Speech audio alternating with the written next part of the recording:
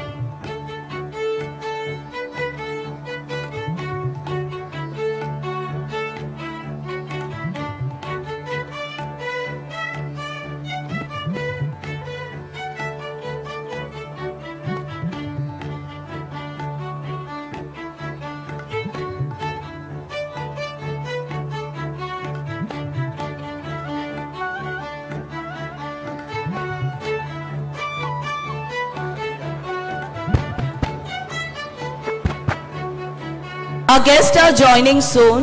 Kindly maintain the silence.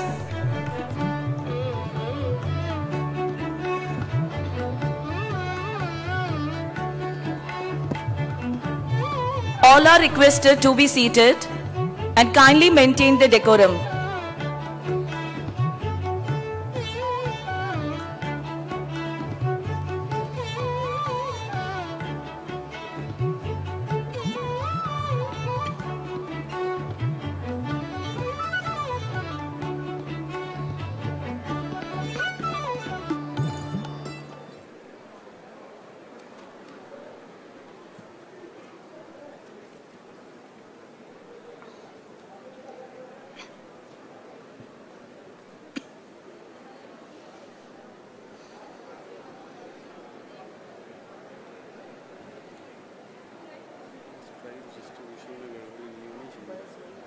वो निकल चुके हैं वहाँ से साइलेंस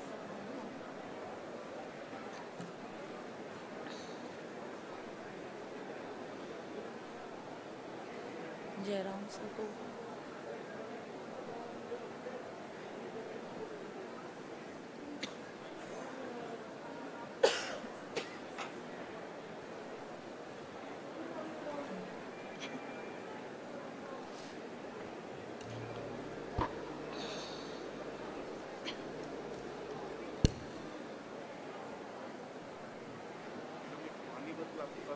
ये है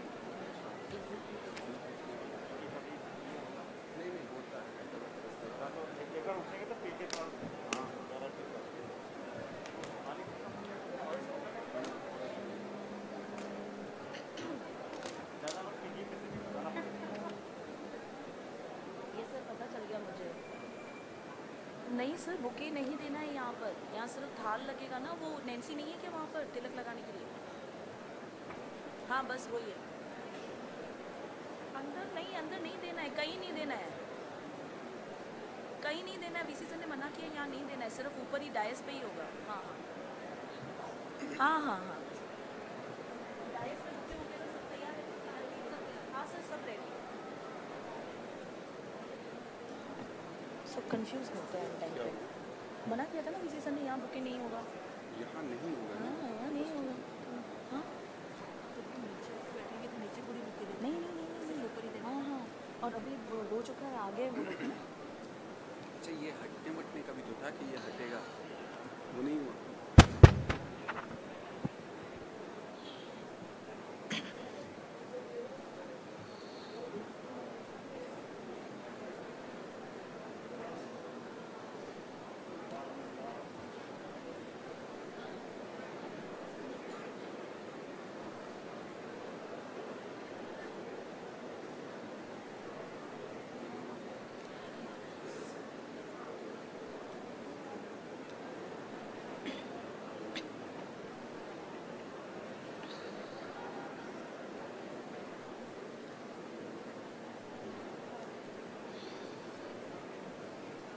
इसमें दधीर सर कहाँ?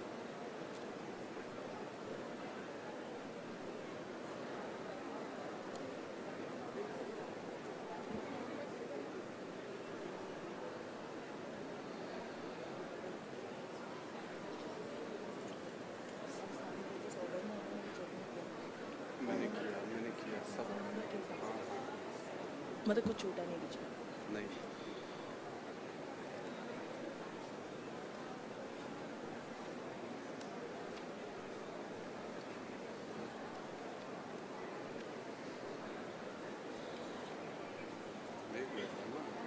अभी समय नहीं है। वैसे हैं सब चेक किया।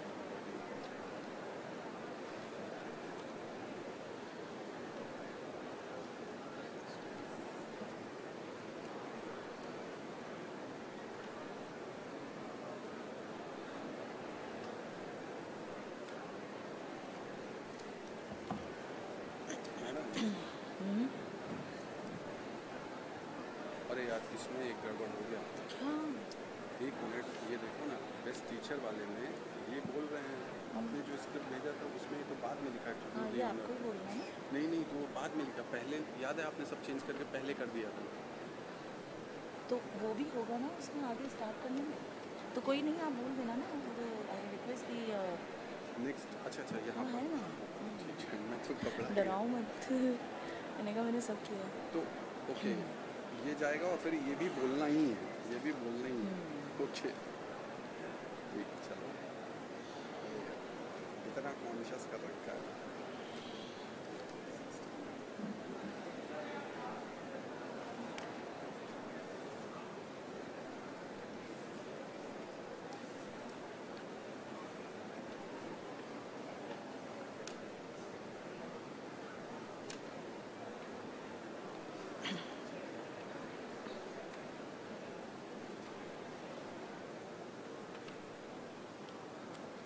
सही है।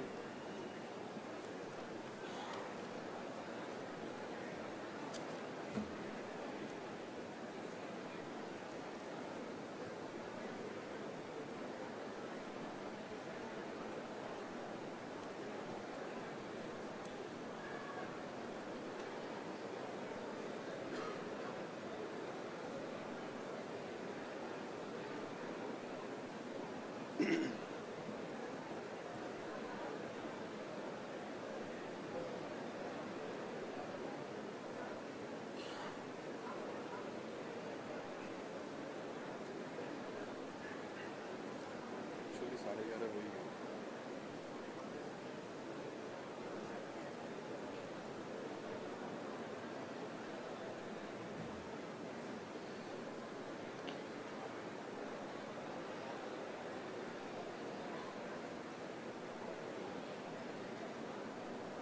देखो शुरुआत करने में थोड़ा सा हिच होगा, लेकिन फिर उसके बाद एकदम पेस पकड़ लेना है, ठीक है। वो हमेशा होता है, थोड़ा सा मोमेंटम बनने में।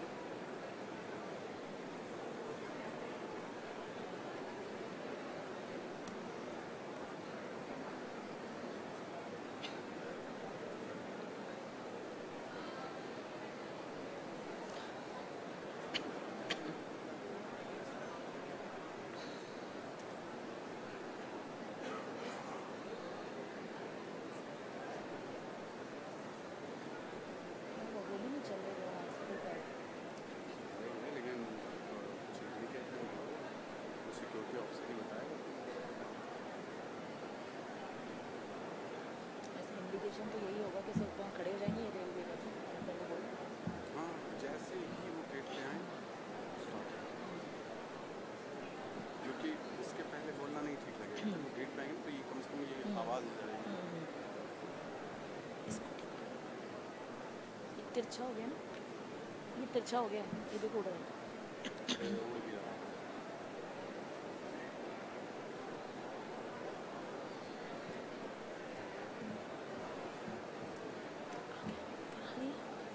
बाहर है, बाहर है, बाहर है।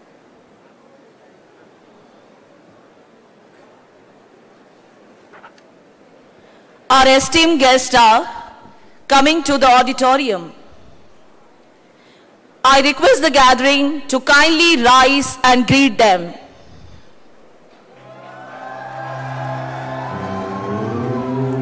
On behalf of Central University of Rajasthan, I extend warm welcome to the Honorable Chief Guest, Dr. Vinay Sahasrabuddeji, President, Indian Council for Cultural Relations and Member of Parliament, Rajya Sabha.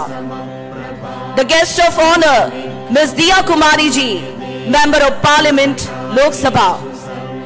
The Lifetime Achievement Awardee, the Waterman of India, Dr. Rajendra Singh ji. And the esteemed guest, Shri Bhagirath Chaudhary ji, Member of Parliament, Lok Sabha, at the auspicious ceremony of the 14th Foundation Day of Central University of Rajasthan. I request all the CU Rajian to welcome our guest with a huge round of applause.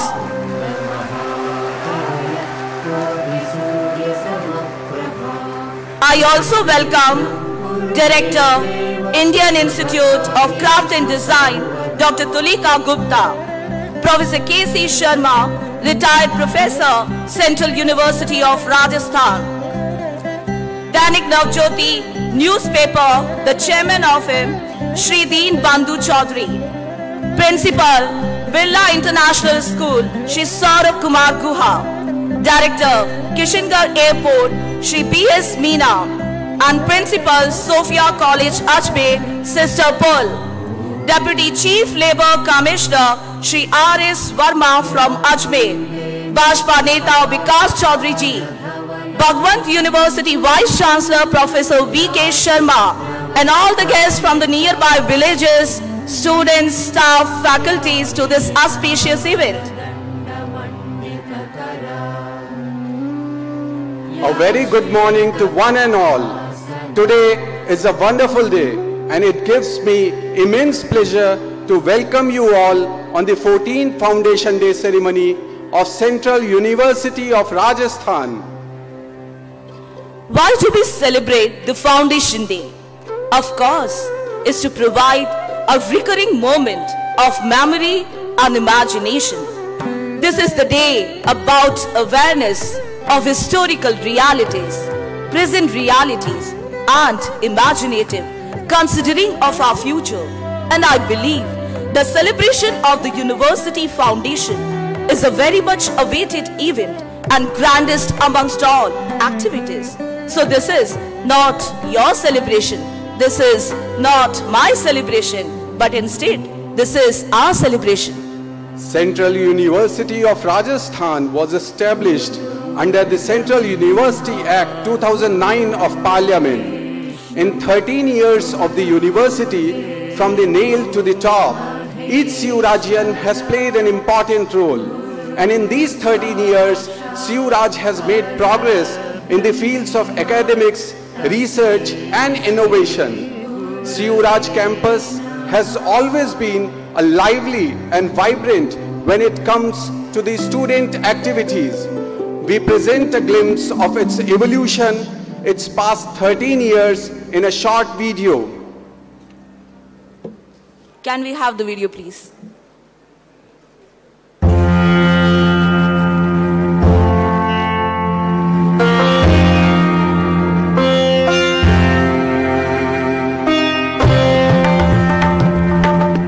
University का vision sustainable development का होना चाहिए.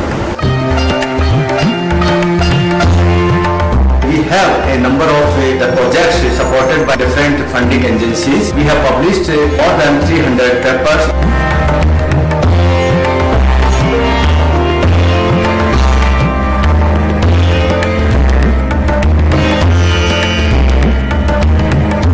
We are being supported by Department of Science and Technology under FIST program. This is one of the prestigious thing in the school.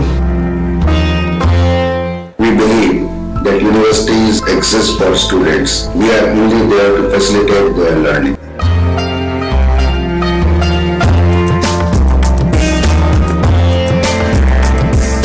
The university is a very vibrant community and it provides me with every possible means of growing professionally. I am from Assam and I chose Central University of Rajasthan because it has a very good ranking.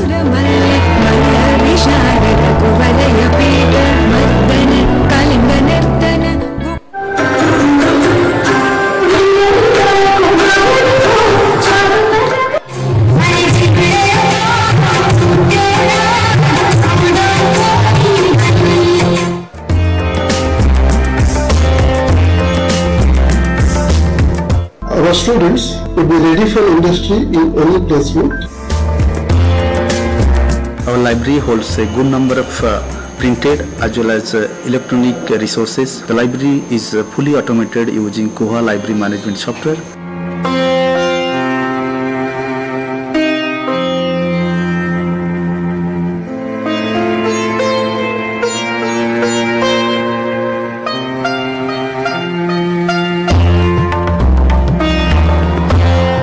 From 2020, we are in the process of implementation of the National Education Policy 2020 in all respect.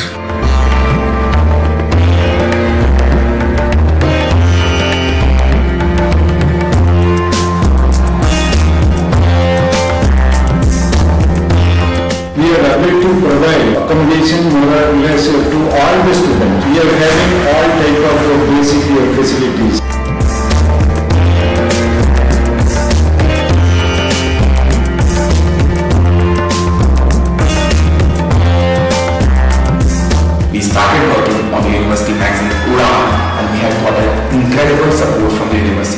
our magazine has a mission to empower Seoragians to exhibit their talent and creativity.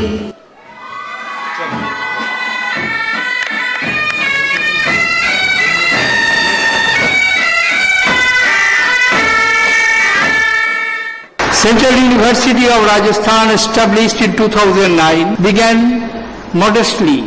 It is to the credit of the management and faculty that this university has developed remarkably in a short span of 4 years.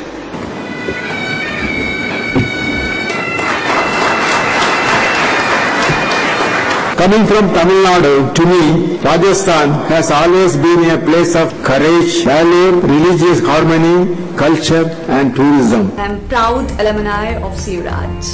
Where I am today is all because of Seoraj.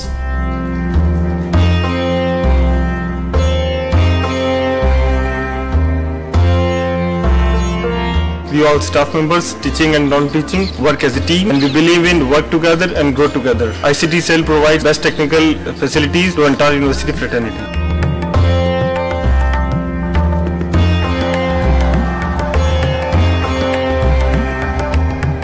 My first aim in working in this university will be how I can address employability of students.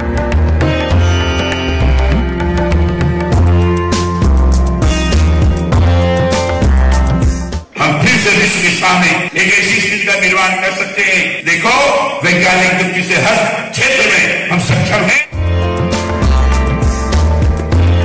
I am so delighted to congratulate all of you on this very auspicious 13th Foundation Day ceremony.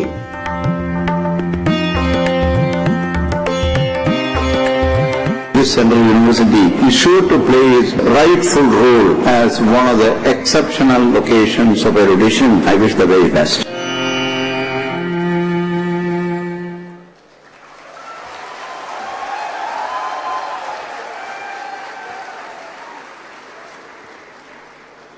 How emotional it was. It has energized and revived all the memories and infused a spirit in all of us. There is no question that a remarkable momentum has been achieved by the Central University of Rajasthan in such a short period of time. I now invite dignitaries on the dais. My humble request to the Honorable Vice Chancellor to accompany our guests to the dais.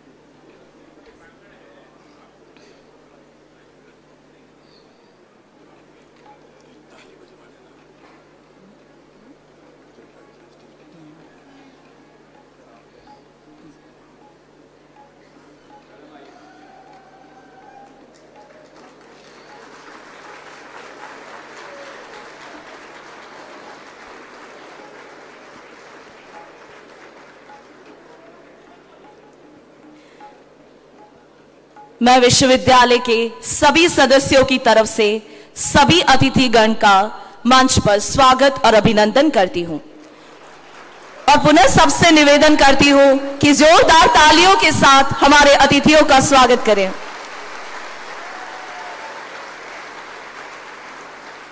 चक्षुर ध्यान मानो ददात्य वाचम दद्याच श्रुनृताम अनुव्रजेदुपासित स यज्ञ पच्च दक्षिणा।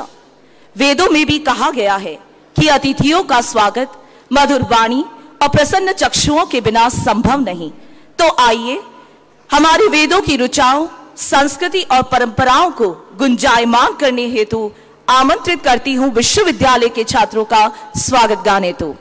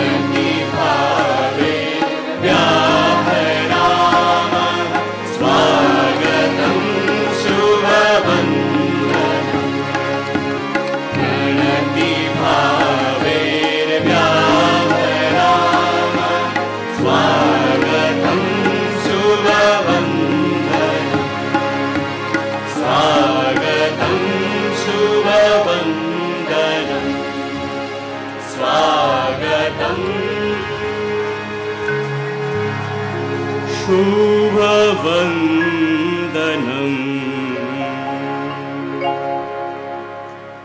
How melodious it was. Thank you, students, for a wonderful song. I now invite Honorable Vice Chancellor, Professor Anand Bhale Raoji, for the welcome address.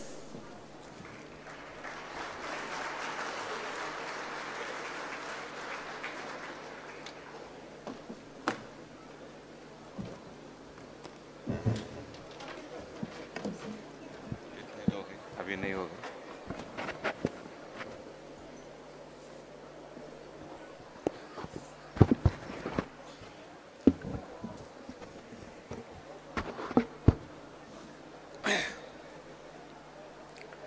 Very good morning to you all. My dear students, do you listen? Good morning. No, I don't see that the energy of students of this CURJ. Say loudly, good morning. One more, good morning. There you are now. Chief guest of today's function, Honorable Vinay Sahasrabudhe ji, guest of honor, Diya Kumar ji, esteemed guest and member of parliament of this area, Shri Bhagirath Chaudhary ji, Rajendra Singh ji, registrar of the university, deans of various schools, heads of department, and all sarpanch and elected members from the adjoining towns who have come here, who have sacrificed their land for this university, and they are really our esteemed guests today. Rajasthan केंद्रीय विश्वविद्यालय की स्थापना दिन पर आप सभी का मैं हृदयपूर्वक स्वागत करता हूं.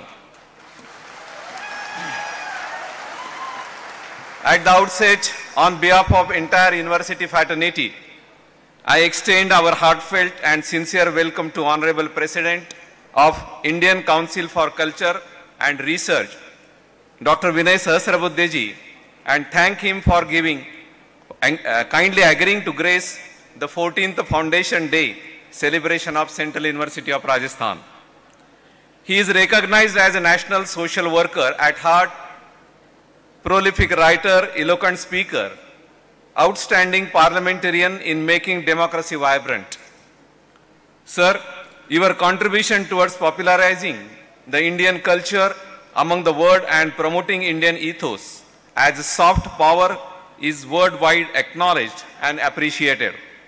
We feel privileged with your presence and thank you for accepting our invitation and sparing your valuable time for this important academic program. मैं राजकुमारी दिया कुमारी जी का भी स्वागत करता हूं, जिन्हें देश जयपुर के पूर्ववर्ती राज्य की विशाल सांस्कृतिक, कलात्मक और स्थापत्य विरासत के संरक्षक के रूप में और संसद में नवनिर्वाचित जनप्रतिनिधि रूप के पहचानता है. मैं इस अवसर को सम्मानित अतिथि के रूप में आपको देखने के लिए आपका तहे दिल आभारी हूं.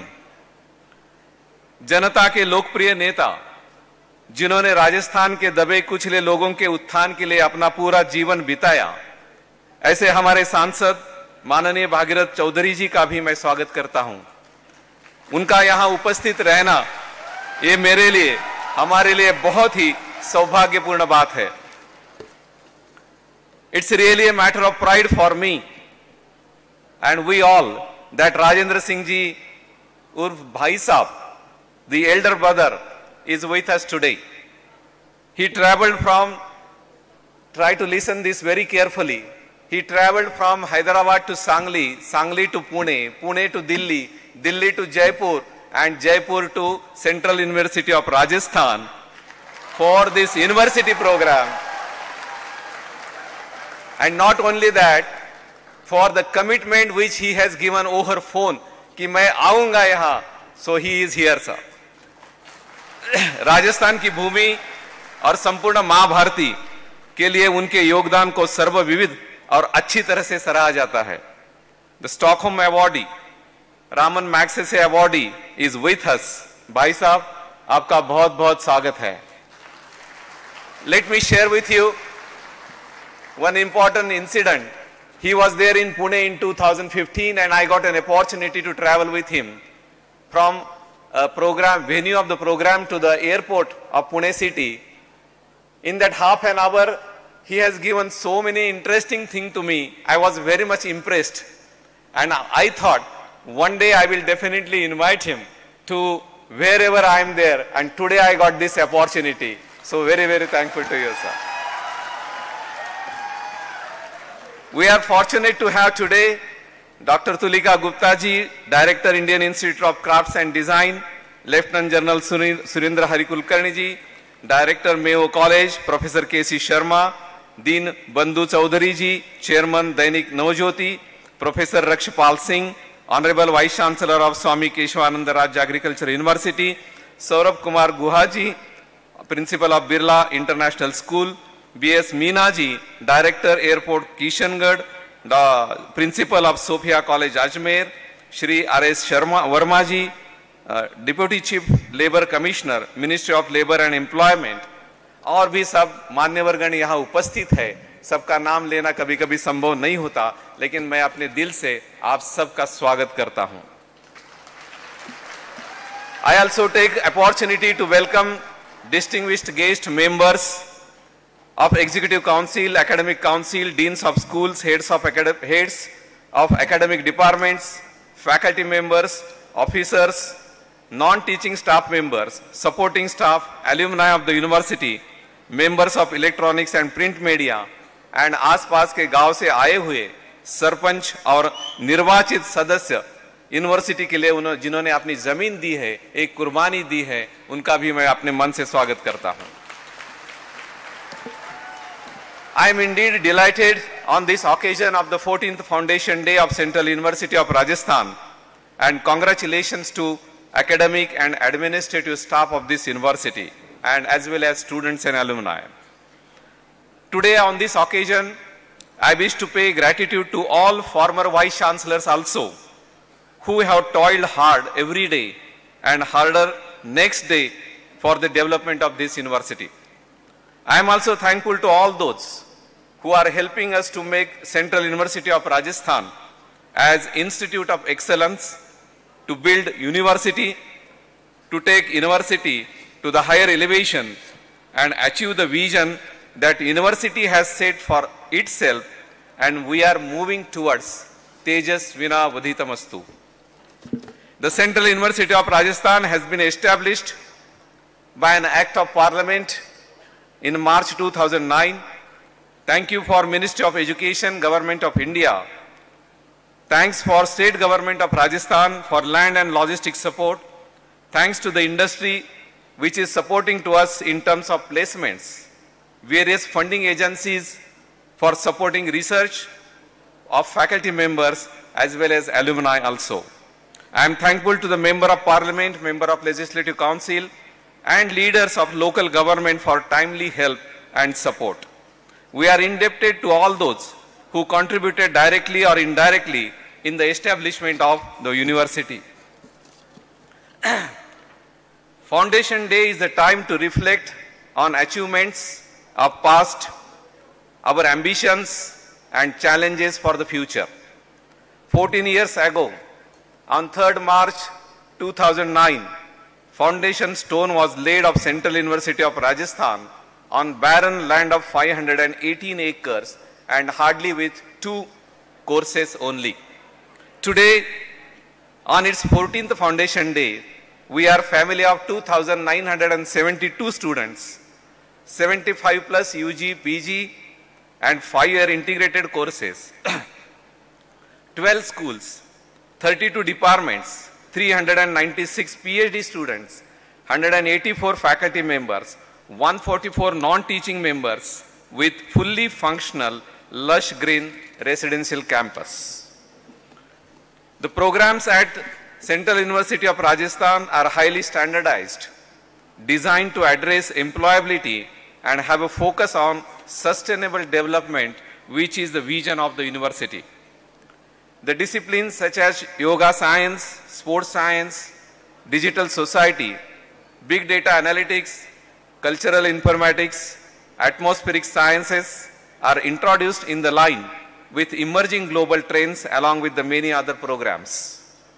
Initiation of School of Sports Science supported by Ministry of Youth Affairs and Sports Government of India is one of the value addition to the university. We have pondered a lot on National Education Policy 2020. We have 12 programs with multidisciplinary education. 20% of the programs have experimental learning components, and 11 programs with multiple entry and multiple exit provision. University also offers vocational programs, and I say perhaps Central University of Rajasthan is the first university which has implemented many aspects of National Education Policy 2020. We were accredited to grade A by National Assessment and Accreditation Council in 2016. Now our aim is to have higher grade, and we are in the process of applying for the second cycle of accreditation.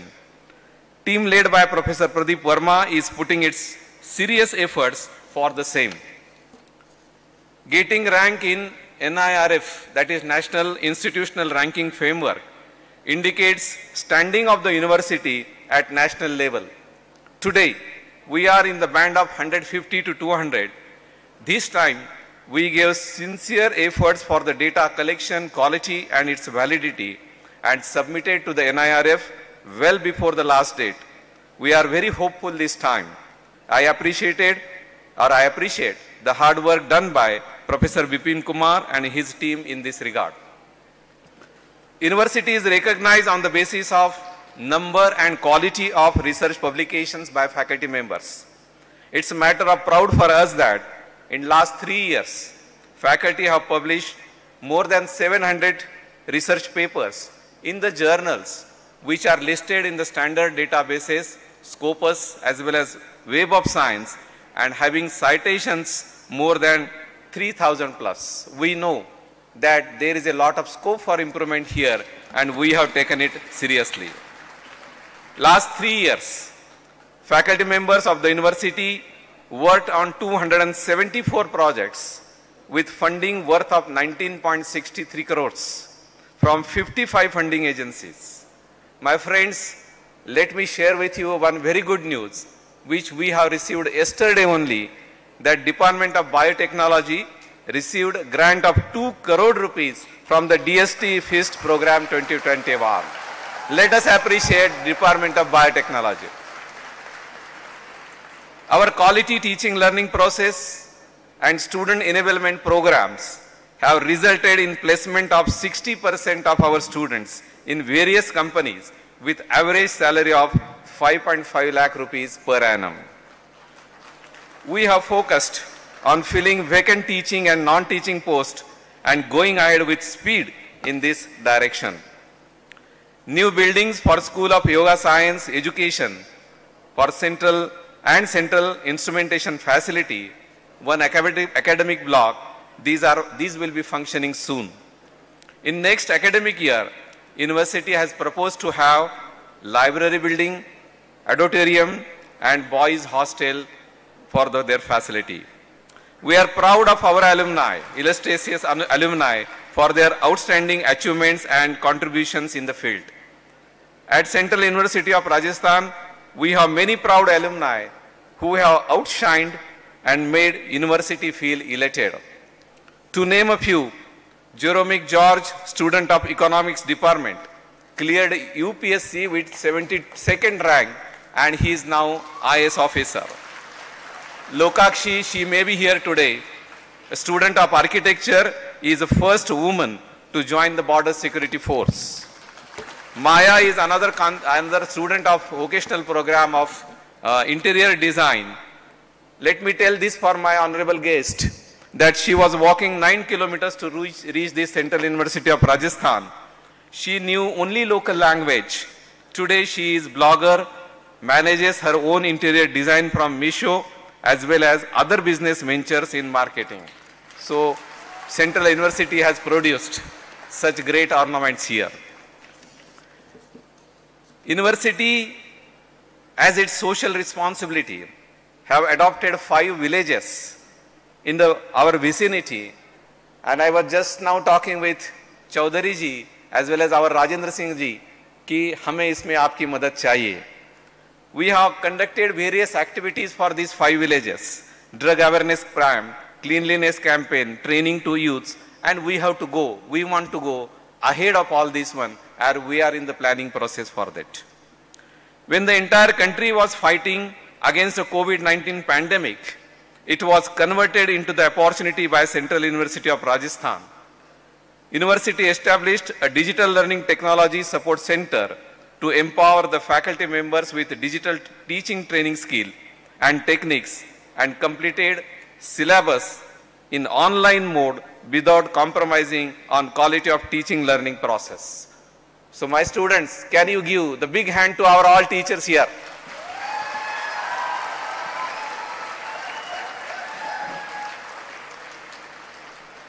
There is no doubt that Indian education system is facing the significant pressure from increase in intense international competition, research and education from growing cost of education, changes in the economy, and government's comprehensive spending review.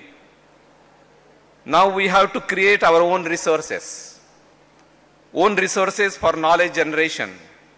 Creation and dissemination of knowledge is the best way of giving services to the society. University is the place where teachers, researchers, scholars come together to challenge the established truths. The prime objective of the university should be to create a human resources with dynamic education who are ultimately instrumental for change in the society. With guidance from all dignitaries on the dais and the teamwork, we will put serious endeavor to meet these challenges. My dear friends, recently I came across one very interesting book. The name of the book is Bride at 10, Mother at 15.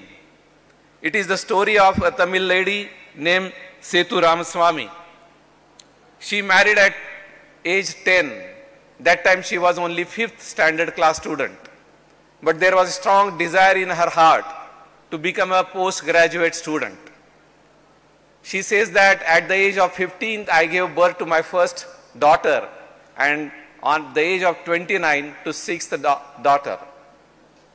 I could not do anything in this one because of orthodox family and responsibility of these girls. But the flame of education, flame of acquiring the knowledge was still burning in her heart, and she took admission at the age of 78, completed the post-graduation MA History at the age of 80, and she became very happy. She proudly said, I passed my MA, my degree came by post, because she admitted in a distance education program.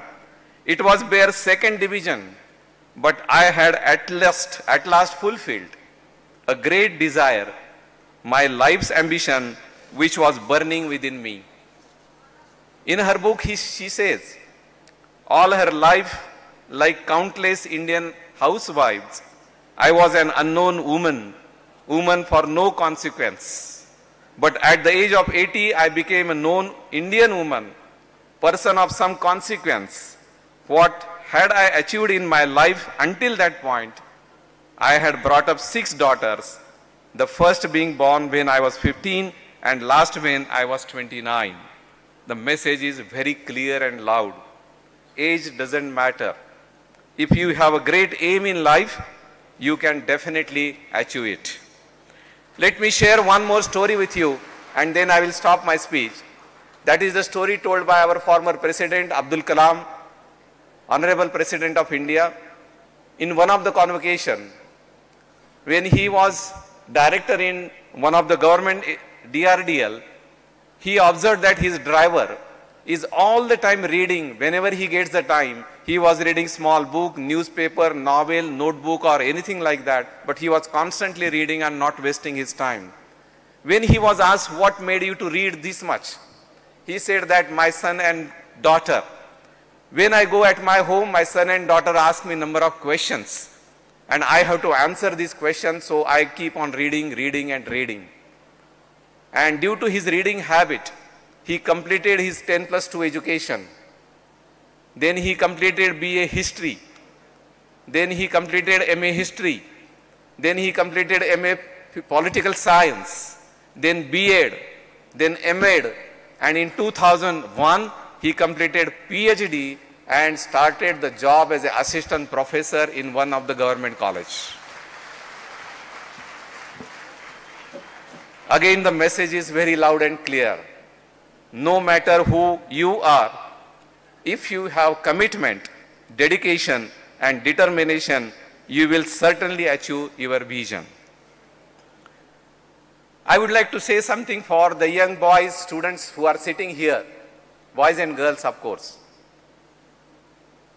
Whenever, as long as I am in a teaching line, I have very affection about our students, and I always feel that we teachers are here only for you. Had you are not there, we are also not here. So students should understand and identify what is our own strength. Sometimes we feel that the lack of resources, poor financial condition, lack of facilities are our weakness, but no, it is not the truth.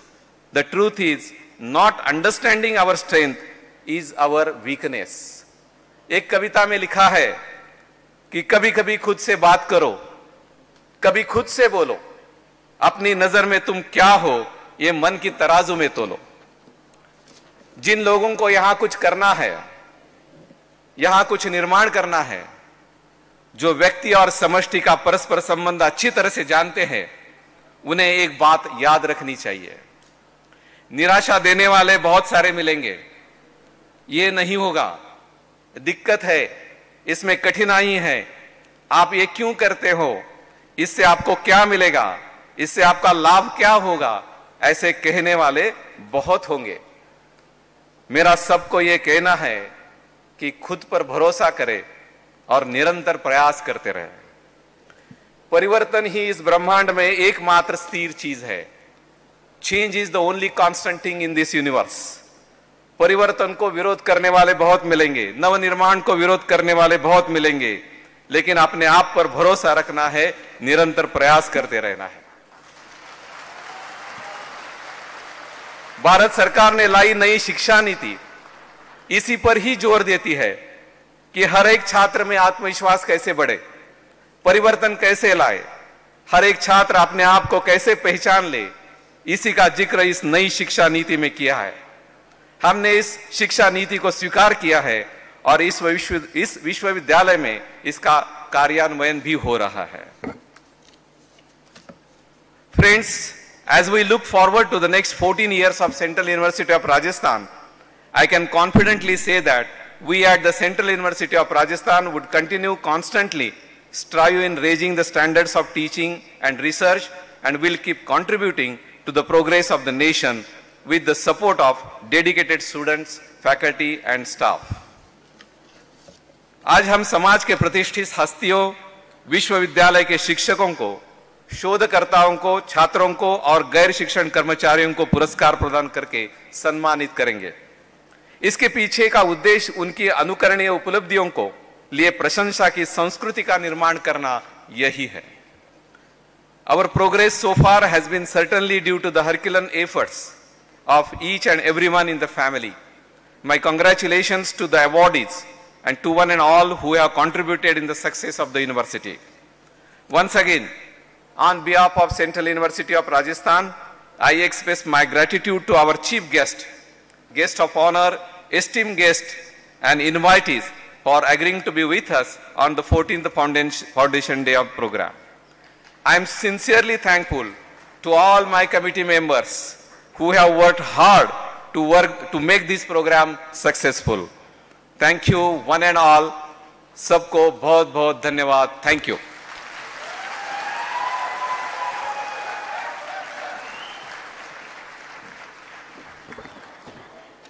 Thank you, sir, for your opening remarks. आपने सही कहा, आत्मविश्वास कठिनाइयों से लड़ना ही जीवन परिवर्तन का आधार है और शायद यही नई शिक्षा नीति का सार है। निसंदेह हम उस पथ पर अग्रसर होंगे, यही हमारा प्रयास है।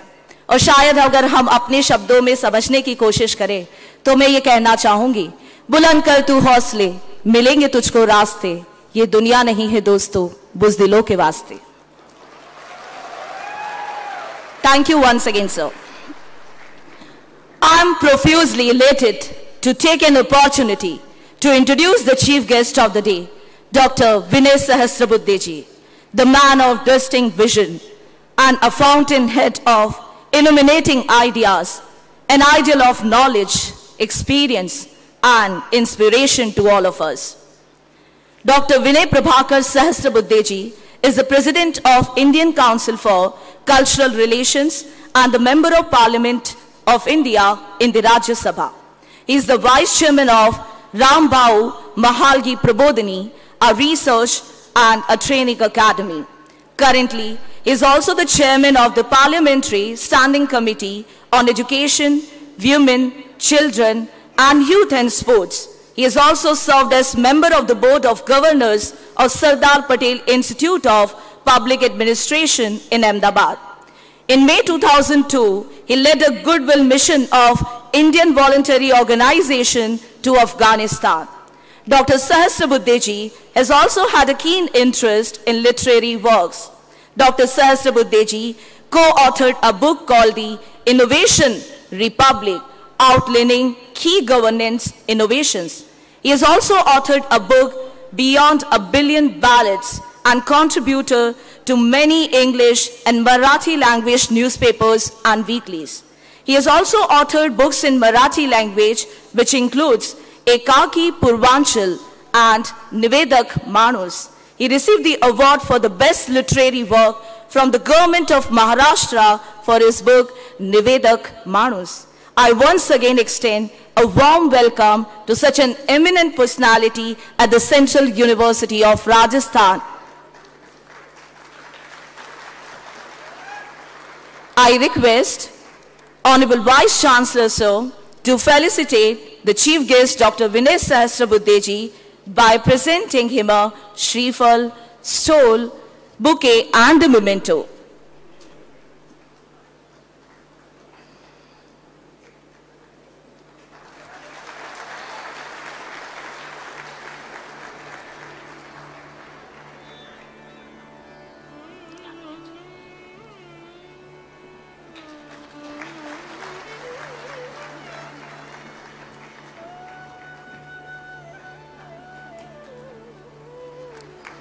Thank you, sir. Please give a huge round of applause.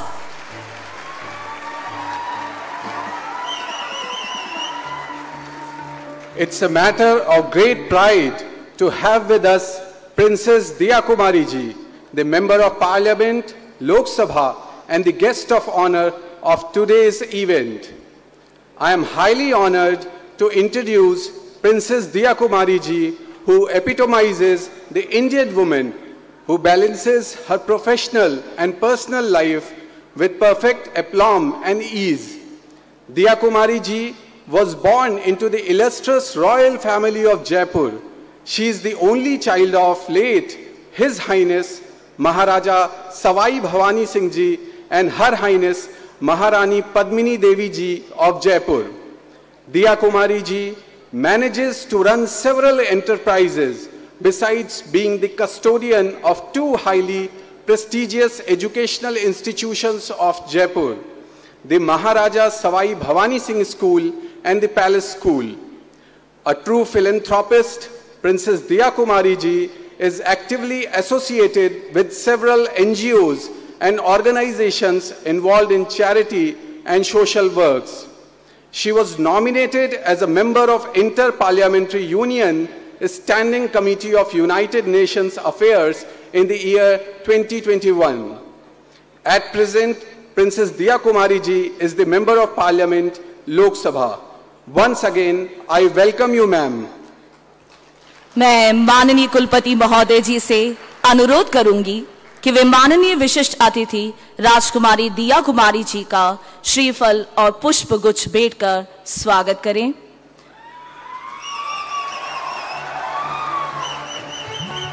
और उनको शॉल उड़ाकर स्मृति चिन्ह भेंट कर उनका सम्मान करें।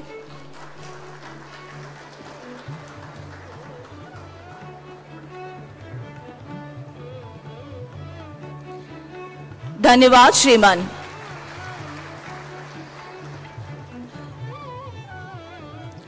I consider it a great honor to welcome the Waterman of India, Dr. Rajendra Singh ji. And it's indeed a sense of pride to introduce a person of his stature. His efforts of water management and conservation are not hidden from any one of us.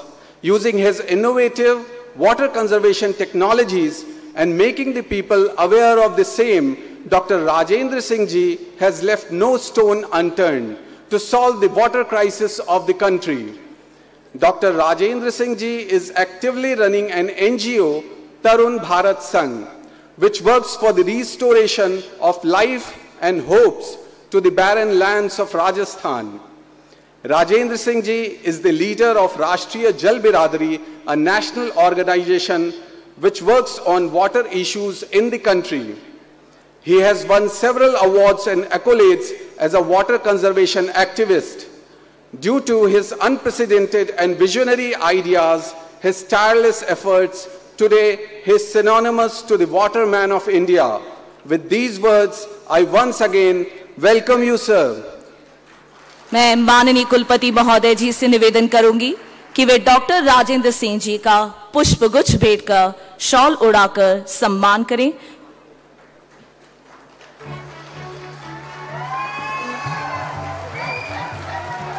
और उनका स्मृति चिन्ह भेंट कर अभिनंदन करें।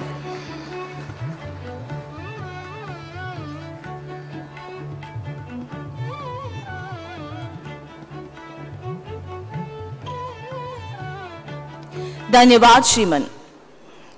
I proudly announce the presence of Shri Bhagirath Chaudhary ji, our esteemed guest, the Member of Parliament, Lok Sabha amongst us. It's a matter of pride to introduce Shri Bhagirath Chaudhary ji. Shri Bhagirath Chaudhary ji is a Member of Parliament Lok Sabha. In 2019, he was elected as Member of Parliament in 17th Lok Sabha representing Ajmer, Rajasthan. Also, he was elected as Member of Rajasthan Legislative Assembly from Kishangarh constituency in 2013.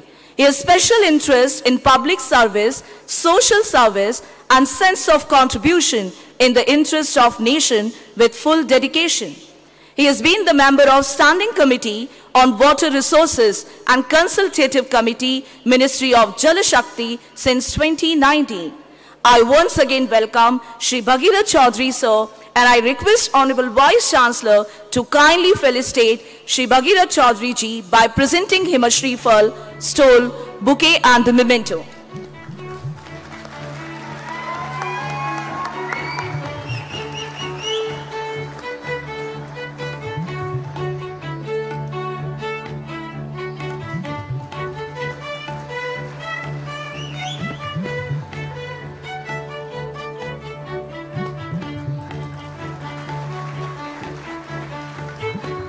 Thank you very much, sir.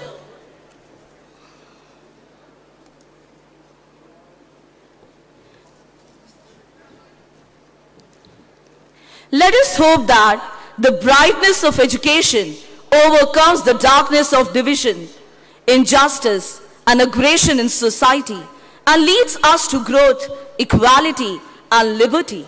We would like to appreciate the Goddess of Wisdom for her blessings by kindling this lamp.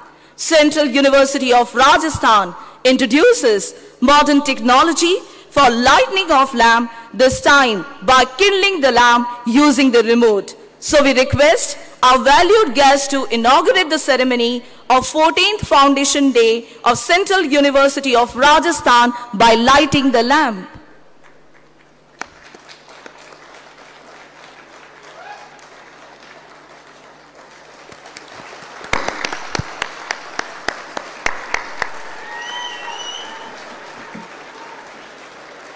Thank you very much, sir.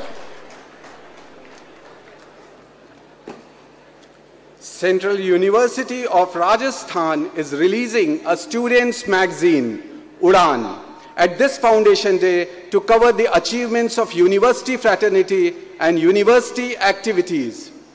उड़ान जो प्रतीक है केंद्रीय विश्वविद्यालय राजस्थान से जुड़े हर सदस्य की उड़ान का, ये पत्रिका विश्वविद्यालय के छात्रों का सामूहिक प्रयास है, परंतु सबसे महत्वपूर्ण यह है, यह प्रतीक है उस जज्बे का, समर्पण का, विश्वविद्यालय के लिए अपनत्व का, जो उसे मिलकर उड़ान देती है और यही सोच सीयू राज बनाती है।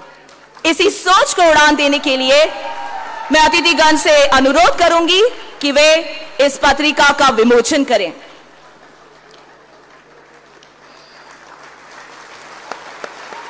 जोरदार तालियों के साथ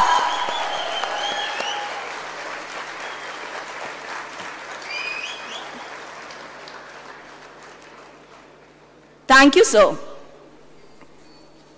In order to appreciate the efforts of the employees and motivate them to stride hard in lifting up the university image and recognize the outstanding community work, Central University of Rajasthan has conceptualized 6 different awards, which includes the Lifetime Achievement Award for the significant contribution towards the societal development, Best Teacher Award for the significant contribution in developing conducive teaching, learning environment and contribution in administrative and community services. Best Researcher Award for the significant contribution in research and development and transfer of technology.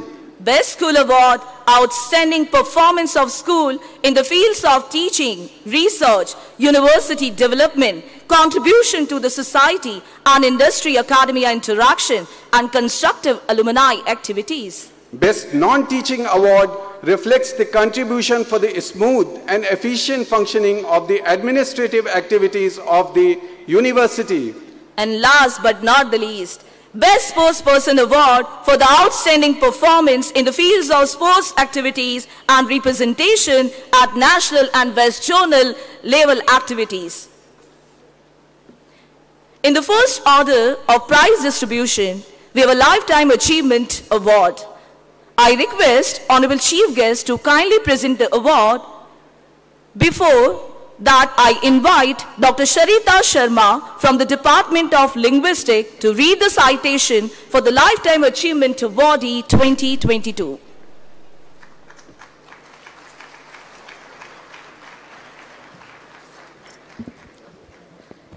Namaskar. Central University of Rajasthan Lifetime Achievement Award for Excellence 2022.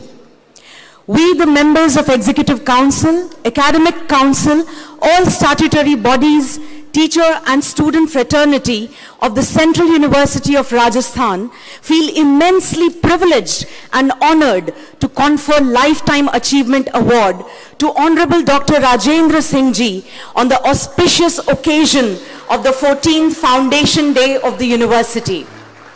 This award is presented to Dr. Rajendra Singh Ji, the world's distinguished water conservationist and environmentalist from Alwar, Rajasthan, for his exemplary contribution and achievements in environment protection in general and revitalization and management of water resources in particular. Dr. Rajendra Singh Ji, born in a wealthy Rajput Zamindar family to late Tulsa Devi Ji and late Sukhbir Singh Ji at Dola village, Bagpat, Uttar Pradesh, is the eldest of 7 siblings. He acquired his bachelor's degree in Ayurvedic medicine and surgery from Bharatiya Rishikul Mahavidyalaya in Barot, Uttar Pradesh, and a postgraduate degree in Hindi literature from Allahabad University. He joined government services in 1980 as National Service Volunteer for Adult Education in Dausa district, Jaipur. Though born in a privileged family, a qualified doctor and with a cushy government job, he could easily have lived a life of prestige, comfort and luxury. But right from an early age, his innate self-effacing spirit of sacrifice made him discontented with materialistic life. Infused with an intense fervor and deep-rooted desire to serve Ma Bharati and remove hardships of her people, Dr. Rajendra Singh Ji drew inspiration from Gandhian values and involved himself in village development programs such as cleanliness, education, and alcohol eradication. Dissatisfied with administrative apathy to local government issues and triggered by his inner voice to serve humanity, like Gautam Buddha, the 28-year-old Dr. Rajendra Singh Ji renounced government service and a life of comfort and set out to embrace a life of hardships for the people. The most remote, arid, drought-stricken district of Alwar, Rajasthan beckoned him to serve its people. This became his karma bhumi. Parched land, thirsty throats, and a long walk to get a single pot of water were the fate of this land and its people. This is where Dr. Rajendra Singh Ji got the purpose of his life. It is here that he began the mission of his lifetime. His ability to interact with people brought forth the solution to their water problems in the form of Johad. Johad is an ancient indigenous rainwater conservation structure dating back to 1500 BC, used by ancestors in Rajasthan. This ancient wisdom was forgotten over the centuries. It was his ingenuity and spirit of innovation that led him to revitalize and blend ancient wisdom with modern methods to repair and restore the derelict Johads. Dr. Rajendra Singh Ji proved that indigenous knowledge and community participation, support and ownership embedded with modern techniques could give astonishing and marvelous solutions for water conservation. Thus began the water revolution of India. Just like Bhagirath brought the mighty Ganga to earth through Lord Shiva's matted tresses, Dr. Rajendra Singh Ji brought water to this dried up land through sheer hardship and ingenuity, which proved to be the life and hope for the people. The thirsty land of Rajasthan experienced the hope of water and life through the 8,600 Johads that he restored and repaired. The rising agricultural income resulted in reverse migration.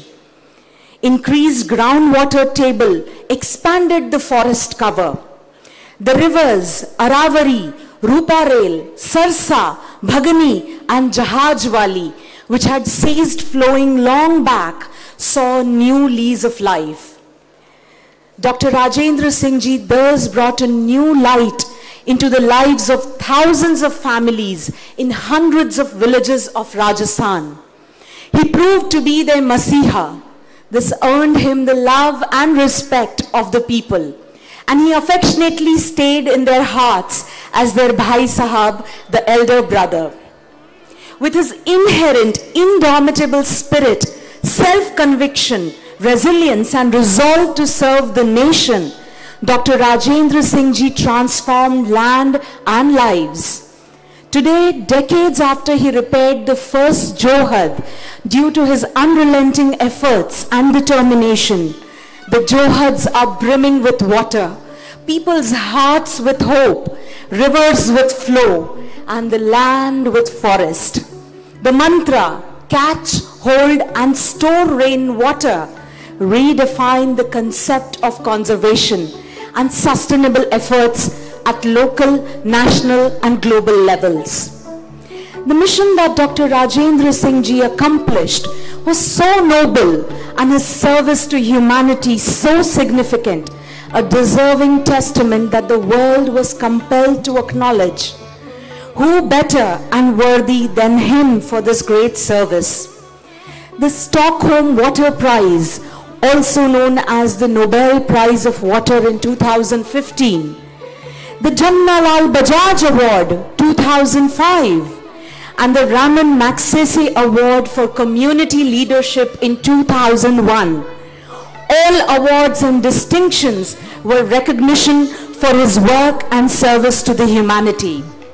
In the hearts of the people, he is honored with the title Jal Purush, Waterman of India, and the Raincatcher.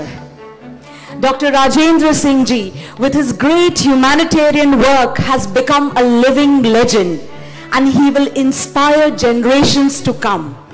In recognition of his exemplary endeavors towards water conservation and innovative practices for sustainable rural development, and the value and hope that he has given to so many people, the Central University of Rajasthan is privileged to honor Dr. Rajendra Singh Ji, the Lifetime Achievement Award for the year 2022.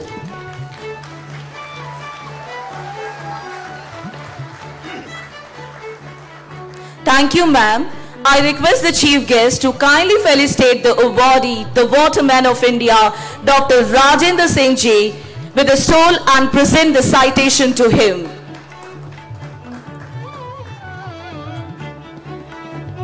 It's really a unique and a huge unmatched contribution towards the societal development by Dr. Rajendra Singh Ji, the Waterman of India.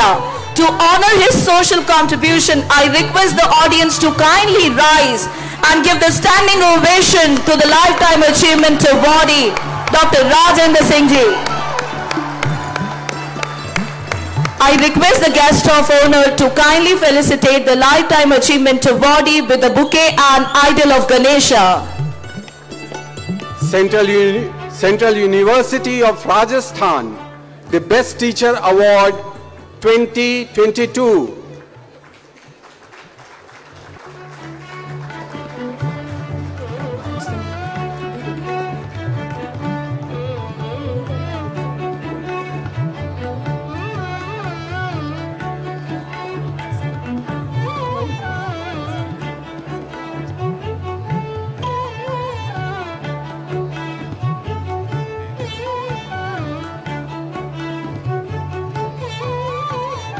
The next award is the Best Teacher Award, and I request Dr. Jayendranath Shukla to announce the name of awardee. Central University of Rajasthan, the Best Teacher Award 2022, Dr. Akhil Agrawal. To do the honor, I request the chief guest, Dr. Vinay Sahasrabuddhe to kindly present the Best Teacher Award to Dr. Akhil Agrawal by presenting him a stole, bouquet, medal, memento and the citation.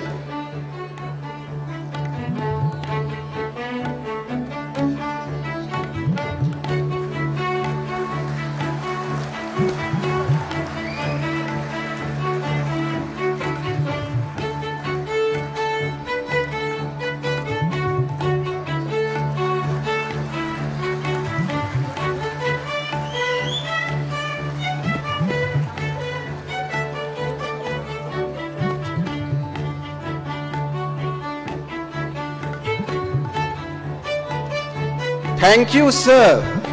May I request Dr. Akhil Agrawal, Department of Microbiology, the Best Teacher Awardee, to express his feelings of the moment. The next award is the Best Researcher Award. I invite Dr. Sharita Sharma to announce the name of awardee.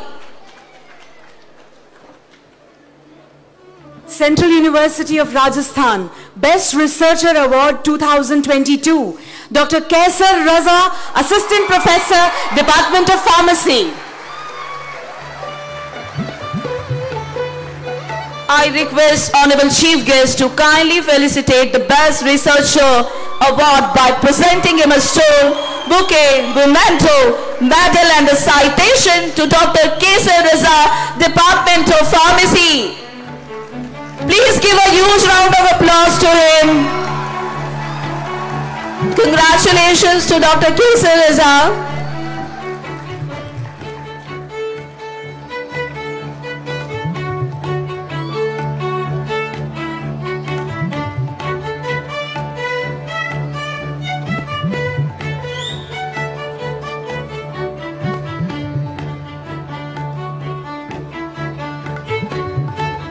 The next award is the Best School of the Year. I now request Ms. Anurada Mittal to announce the name of awardee. Central University of Rajasthan Best School Award 2022, School of Life Sciences. I request the guest of honor to kindly present the award to the Dean of School of Life Sciences and the heads of the school by presenting them the Best School Trophy of the year 2022.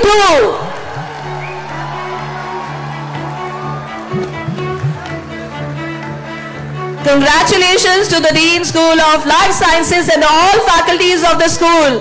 Please give them a huge round of applause.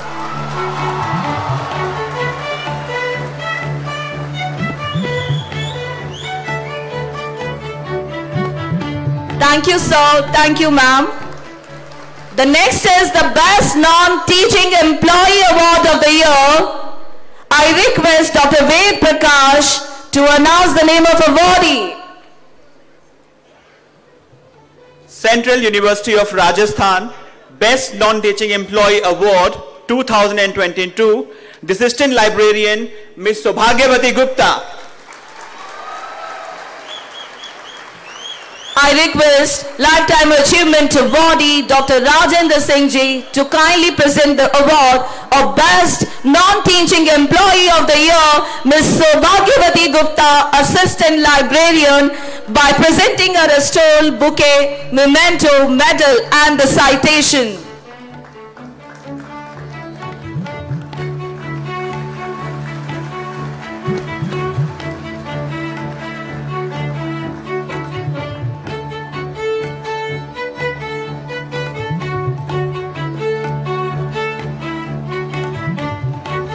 तालियों की गड़गड़ाहट कम नहीं होनी चाहिए. Thank you very much, sir. Thank you, ma'am. Now, the award representing students' contribution, Best Sportsperson of the Year. I request Dr. Rajendra Singh Ji to kindly present the award. I now request Dr. Hemlata Manglani to read the citation for the Best Sportsperson of the Year. The Best Sportsperson Award 2022 goes to Mr. Kumar Saurav from the Department of Physics and the Program of Integrated MSc Physics. Please give him a huge round of applause.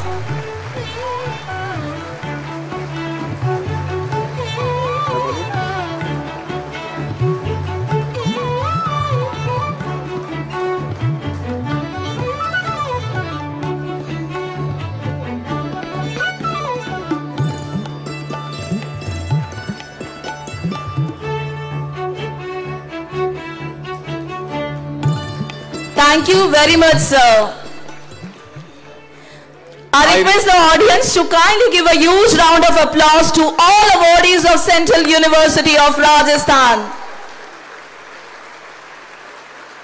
In order to encourage the fully blossom alumni of the university and putting an effort to reconnect with them to show our mutual success and glory, Central University of Rajasthan is going to honor the distinguished alumni to appreciate their efforts and achievements.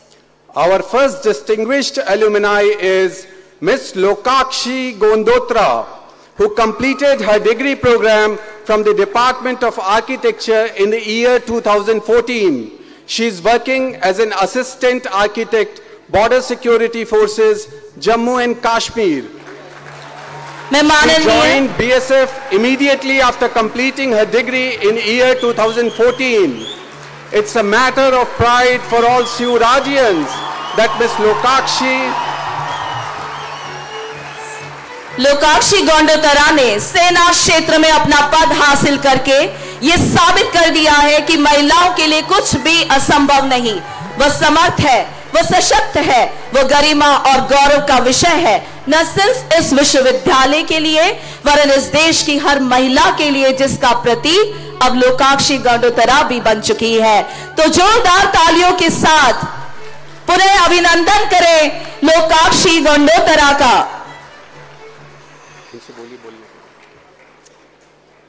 I'll request Ms. Lokakshi Gondotra to share few words with us.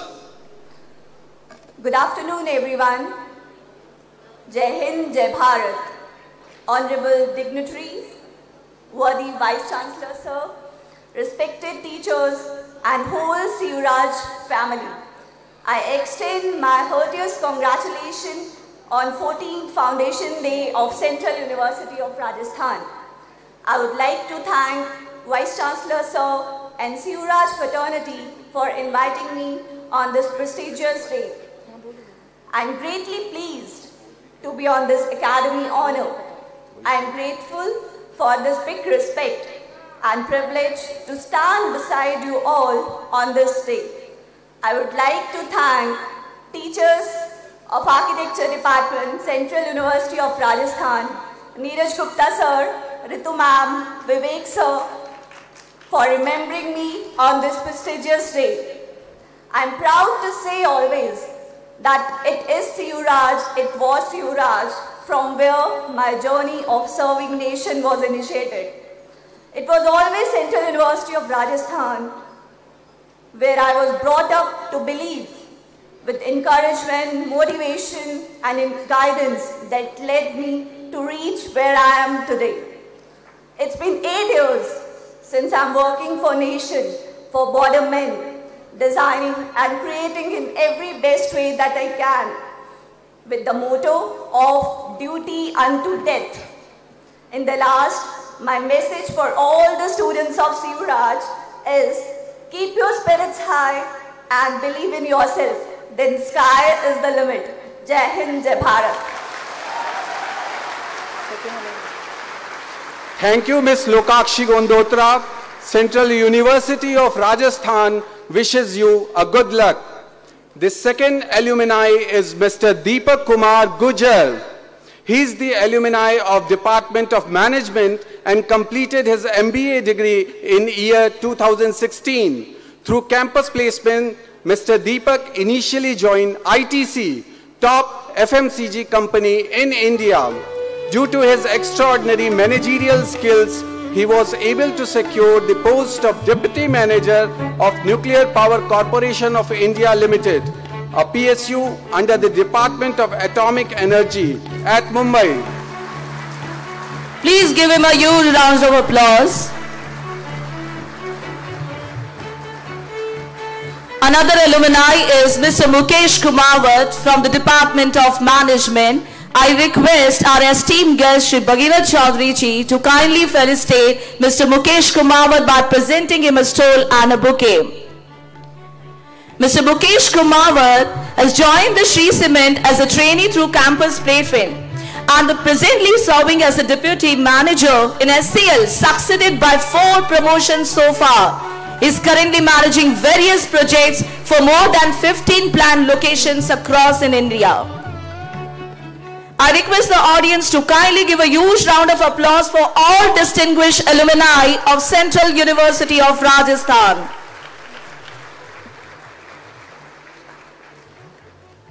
It's an opportunity to have such a distinguished guest at Central University of Rajasthan. So let's catch the opportunity to be inspired from them. Now I request the Lifetime Achievement Awardee and Waterman of India, Dr. Rajendra Singh ji, for enlightening us with his deep experience. So please honor us with the words of your blessings.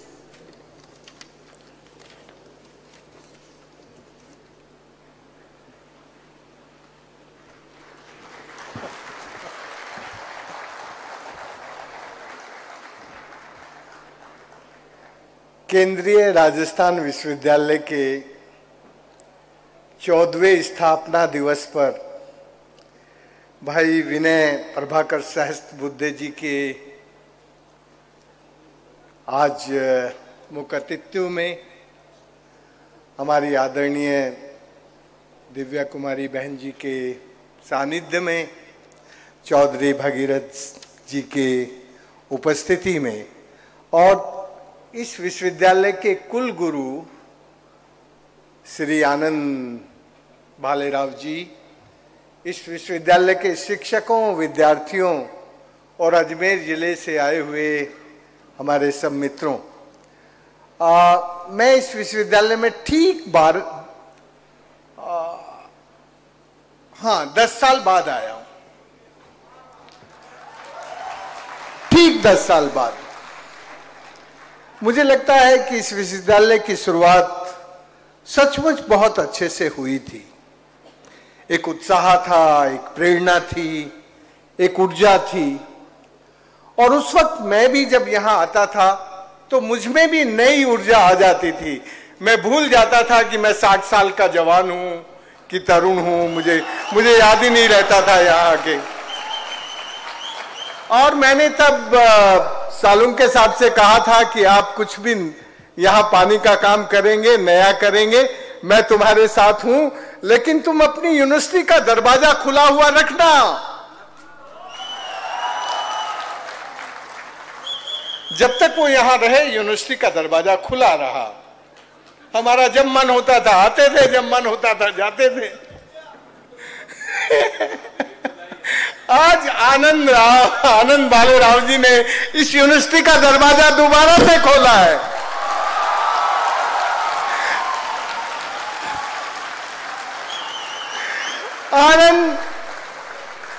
आनंद के आने से इस university में एक नया आनंद आया है। मुझे लगता है कि जब आनंद देने वाला कुल गुरु आ जाए तो उस विश्वविद्यालय के अच्छे दिन आ जाते हैं। फिर उस विश्वविद्यालय को अच्छे दिन लाने के लिए अलग से मेहनत नहीं करनी पड़ती, वो अपने आप आ जाते हैं। दोस्तों, मैं आज बस इतना ही कहना चाहूंगा कि इस विश्वविद्यालय ने 10 साल बाद याद किया, और एक ऐसे याद किया जिसकी मुझे उम्मीद नहीं थी। सचमुच उम्मीद नहीं थी, लेकिन याद किया। तो सबसे पहले तो मैं इस विश्वविद्यालय को अपने हृदय से आभार प्रकट करना चाहता हूं। मैं इस सम्मान को स्वीकार करते हुए इस विद्यालय के प्रति अपनी कृतज्ञता प्रकट करना चाहता हूं, क्योंकि ये हमारी धरती का विश्वविद्यालय है और इस धरती से मिलने वाला ज्ञान का प्रकाश हमारे भविष्य को सुधारने का, भविष्य को बदलने का, हमारे भविष्य के लिए एक नई क्रांति, नया परिवर्तन और एक नया बदलाव हमारे इस देश में, हमारे इस राज्य में यहां से आए। इस धरती से एक नए क्रांति की, वैचारिक क्रांति और पृथ्वी पर हरे भरे नए परिवर्तन की शुरुआत हो। मित्रों, ये राजस्थान सचमुच अपने ज्ञान तंत्र से, अपने इंडिजिनस नॉलेज सिस्टम से इस दुनिया को बहुत कुछ सिखाता रहा है। इस राजस्थान ने अपने जो संरक्षण के संस्कार थे, अपने जो संरक्षण के सम्मान के व्यवहार थे, उससे इस दुनिया को सिखाया। और दुनिया में संरक्षण कैसे हो, इसका आज भी सबसे बड़ा प्रमाण है।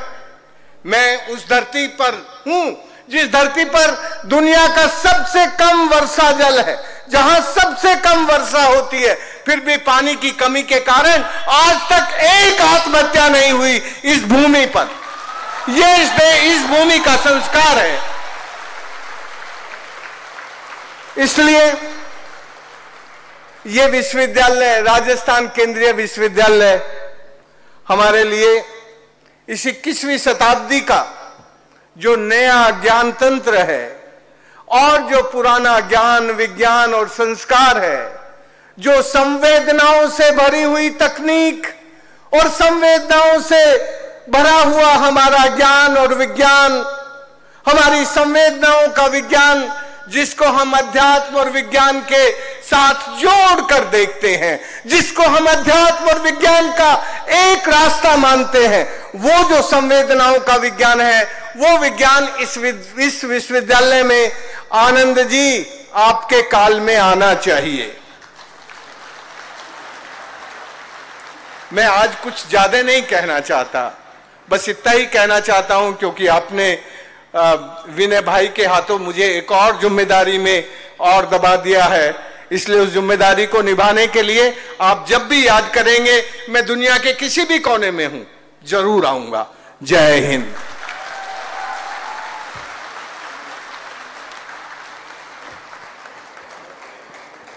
धन्यवाद श्रीमन, आपके उद्गारों ने हम सब में जोश, प्रेरणा और संवेदनाओं का भूतपूर्व संचार किया है। धन्यवाद आपका। Now I would like to invite our esteemed guest Shri Bhagirath Chaudhary ji for showering the words of his blessing. Sir, please.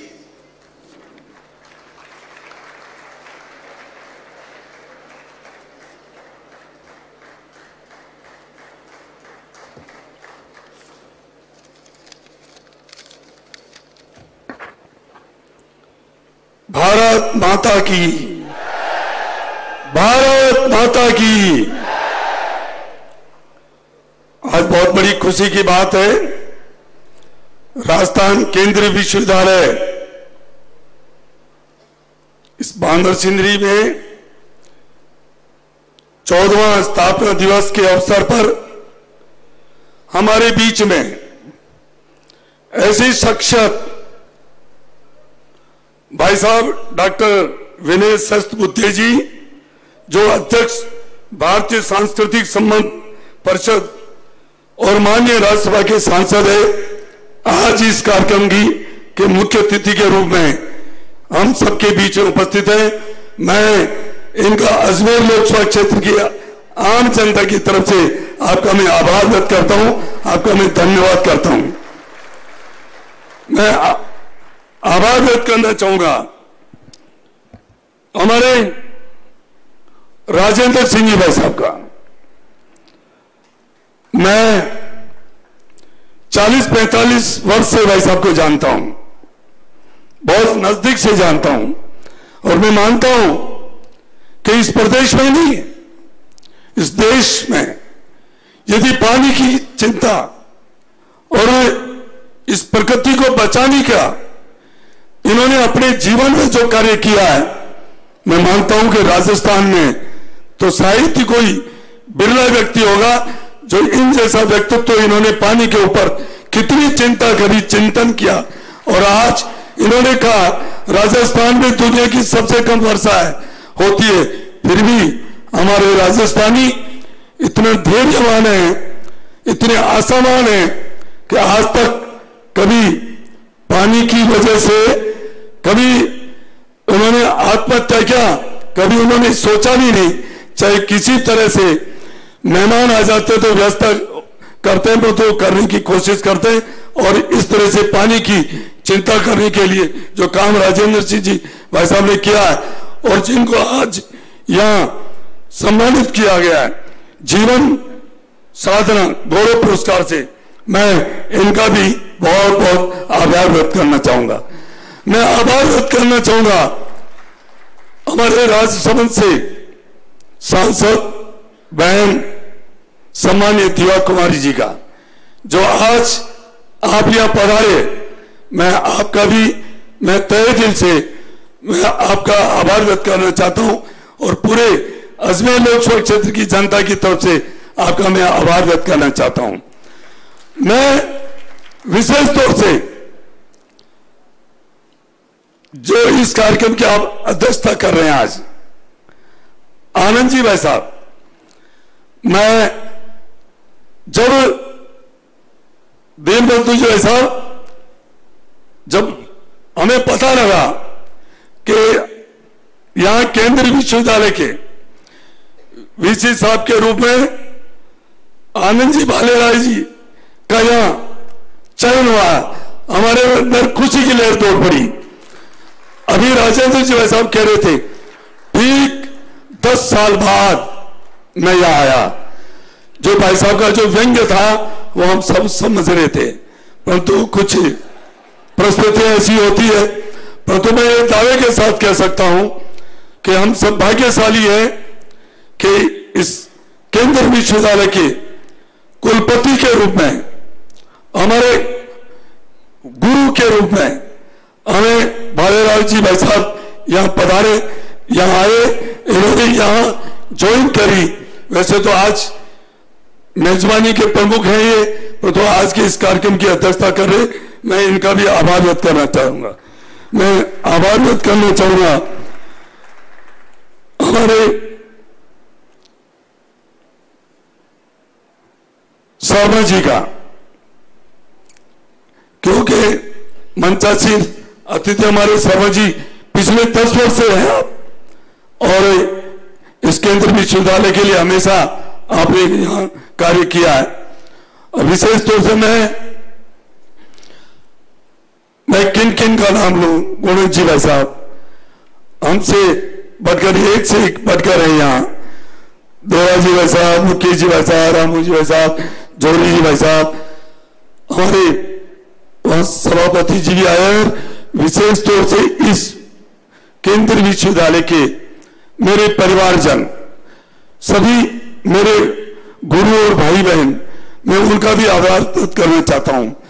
मैं आभार व्यक्त करना चाहता हूं जो इस आज के इस कार्यक्रम में जो पधारे हैं, पूरे जिले के जो शिक्षण संस्थान हैं, उनके जो प्रमुख यहाँ प्रधान यहाँ पधारे हैं, जो प्रमुख उस संस्थान को चलाने वाले शिक्षा जगत के यहाँ पधारे हैं, मैं उनका भी मैं आभार व्यक्त करना चाहता हूं। मैं विशेष तौर से इस विश्वविद्यालय में जो छात्र और छात्राएं मेरे भाई और बहन यहाँ अध्ययन कर रहे हैं, इस देश के भी देश के बाहर से भी, मैं उनका भी आभार व्यक्त करना चाहूंगा कि आप यहाँ पधार कर इस कार्यक्रम की शोभा बढ़ाई। मैं भी आभार व्यक्त करना चाहूंगा मेरे सभी प्रिंट और इलेक्ट्रिक मीडिया के भाई बहन जो यहाँ पधारे हैं, जिनके बगैर ये कार्यक्रम अधूरा रहता है, मैं उनका भी आभार व्यक्त करना चाहूंगा। मैं ज्यादा नहीं कह मैं इतना ही कहना चाहूंगा कि 50 से भी अधिक विषयों के मास्टर डिग्री प्रदान करने वाले 500 एकड़ से अधिक क्षेत्र में फैले इस राजस्थान केंद्रीय विश्वविद्यालय की ख्याति विश्व के कोने कोने में है। और वो क्यों है? भाई साहब, मुख्य अतिथि जी भाई साहब शस्त्र बुद्धे जी, इस पूरे देश में मेरा मानना है कि जितनी भी केंद्रीय विश्वविद्यालय है, सबसे कम यदि कोई फीस है तो इस केंद्रीय विश्वविद्यालय की है। यह हम सबके लिए गौरव की बात है। शिक्षा बहुत जरूरी है।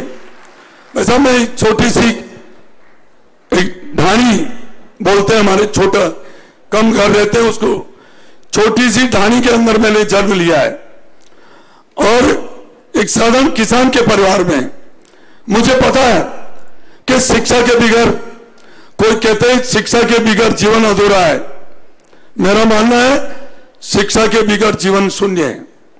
21वीं सदी है, आज चंद्रमा पे आदमी बसने के लिए सपने सजोरार जल्दी से शायद उनके सपने पूरे होने वाले हैं। ऐसी स्थिति में शिक्षा के अभाव में आज जो प्रतिभा कोई किसी की मोहताज नहीं है। प्रतिभा कई पहलों में नहीं रहती है, प्रतिभा कई झोपड़ी में भी विरासती है। और मेरा मानना है कि इस देश में प्रतिभा की कोई कमी नहीं है। कमी है तो उसको पहले तो तलाश नहीं की है और फिर उसको तलाश नहीं की है। हमारा देश वो प्रतिभावान व्यक्तित्व से भरा हुआ है। पूरी दुनिया एक टक लगा के हमारे देश पे निगाहें हैं। चाहे आज दुनिया में डॉक्टर्स हो, चाहे इंजीनियर्स हो, चाहे बिजनेसमैन हो, पूरे दुनिया में अपनी छाप छोड़ रखी है। तो मेरा मानना है कि ये केंद्रीय विश्वविद्यालय जिसमें सबसे कम फीस लेकर यहां अध्ययन होता है, और वो भी मैंने कहा ना 50 से भी अधिक विषयों के ऊपर यहां जो डिग्रियां प्राप्त होती है, यह हम सबके लिए सौभाग्य की बात है।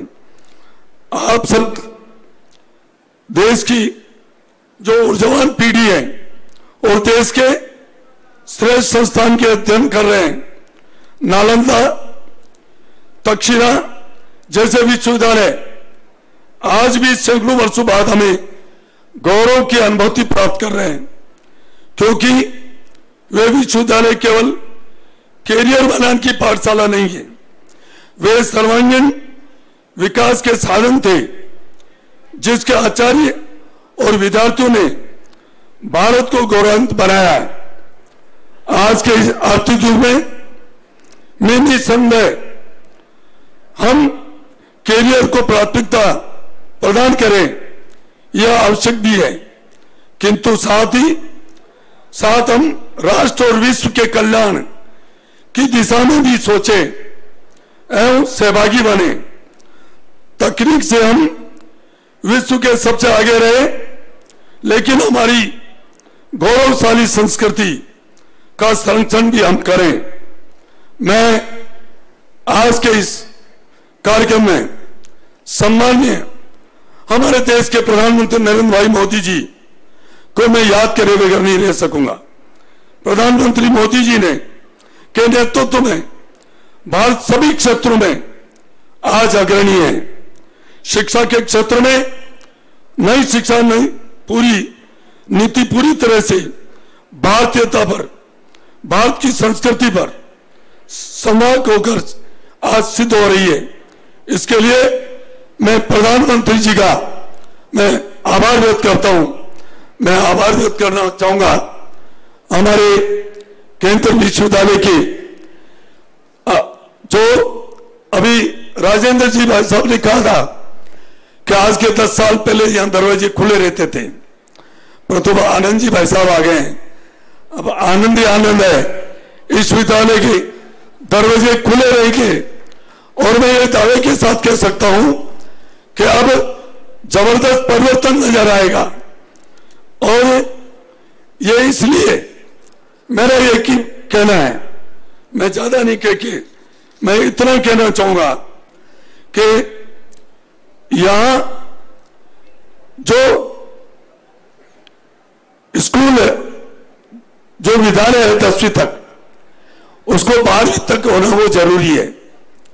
उसके लिए फंड की व्यवस्था केंद्र भाई साहब आए आज, मुख्य अतिथि जी, और मैं भी हूं, दीवा जी भी है, ऐसा नहीं मैं इन पर डालो, हम मिलकर मैं चाहूंगा कि यहां जो 10वीं तक विद्यालय हो 12वीं तक हो ये स्कूल, ताकि यहां के ग्रामीण क्षेत्र में एक बहुत जरूरी है ये।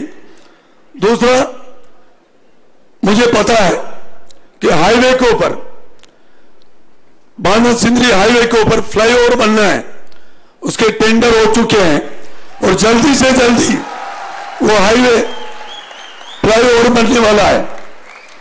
मुझे पता है, मैंने सदन में भी बोला, मैंने कहा इस हाईवे के ऊपर जो एक्सीडेंट हुए हैं उसमें 90% युवा भाई बहन थे, और विशेष तौर से मैंने देखा कईयों के इकलौती संतान थी, और वो जब गुजर जाते हैं तो उस घर में क्या बीतती है, जिसमें बीतती है वही जानते हैं। और मैं आज मुझे खुशी है कि जल्दी से जल्दी ये फ्लाईओवर बनने वाला है, ये बन जाएगा।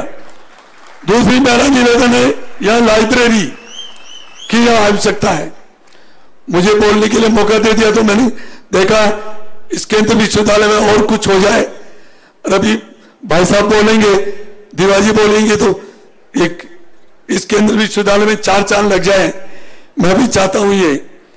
तो एक लाइब्रेरी की यहां आवश्यकता है, ऑडिटोरियम की भी यहां जरूरत है। फंड का वैसे लोन मिलता है, आप बालाराव जी देखिए इसको कैसे अपन कर सकते हैं, इसको इसी साल में। बहुत बहुत धन्यवाद।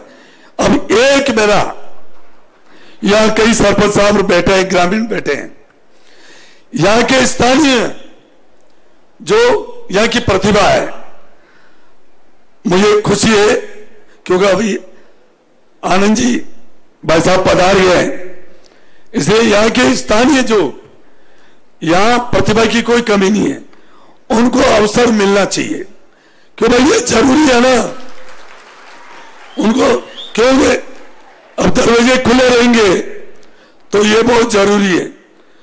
और मैं ज्यादा नहीं कहकर मैं यही कहना चाहूंगा कि यह स्थानीय वासियों को, यहाँ केंद्रीय विश्वविद्यालय है तो यहाँ के निवासियों को जो भी अवसर है उनको अवसर मिले, इतना ही मेरा हमारे गुरुजी से यही मेरा निवेदन है। आपने मुझे यहाँ बुलाया और बुलाने के बाद भी बोलने का अवसर दिया, उसके लिए मैं हृदय से आपका आभार व्यक्त करता हूँ। आप सबका बहुत बहुत धन्यवाद। जय हिंद, जय भारत, नमस्कार। धन्यवाद श्रीमंत आपके प्रेरणास्पद उद्गारों का, क्योंकि आप मिट्टी से जुड़े हैं, किसान और ग्रामीण परिवेश से आते हैं। आप शिक्षा की महत्ता और गांव की जरूरतों को समझते हैं और इस हेतु आपके प्रयास अत्यंत ही सराहनीय है। धन्यवाद। अब मैं राजस्थान की धरोहर, समाज सेवी, महिलाओं और बालिकाओं के उत्थान के लिए सक्रिय लोकोपकारक राजकुमारी दिया कुमारी जी को मंच पर आमंत्रित करती हूं और निवेदन करती हूं कि वे अपने विचार हमसे साझा करें।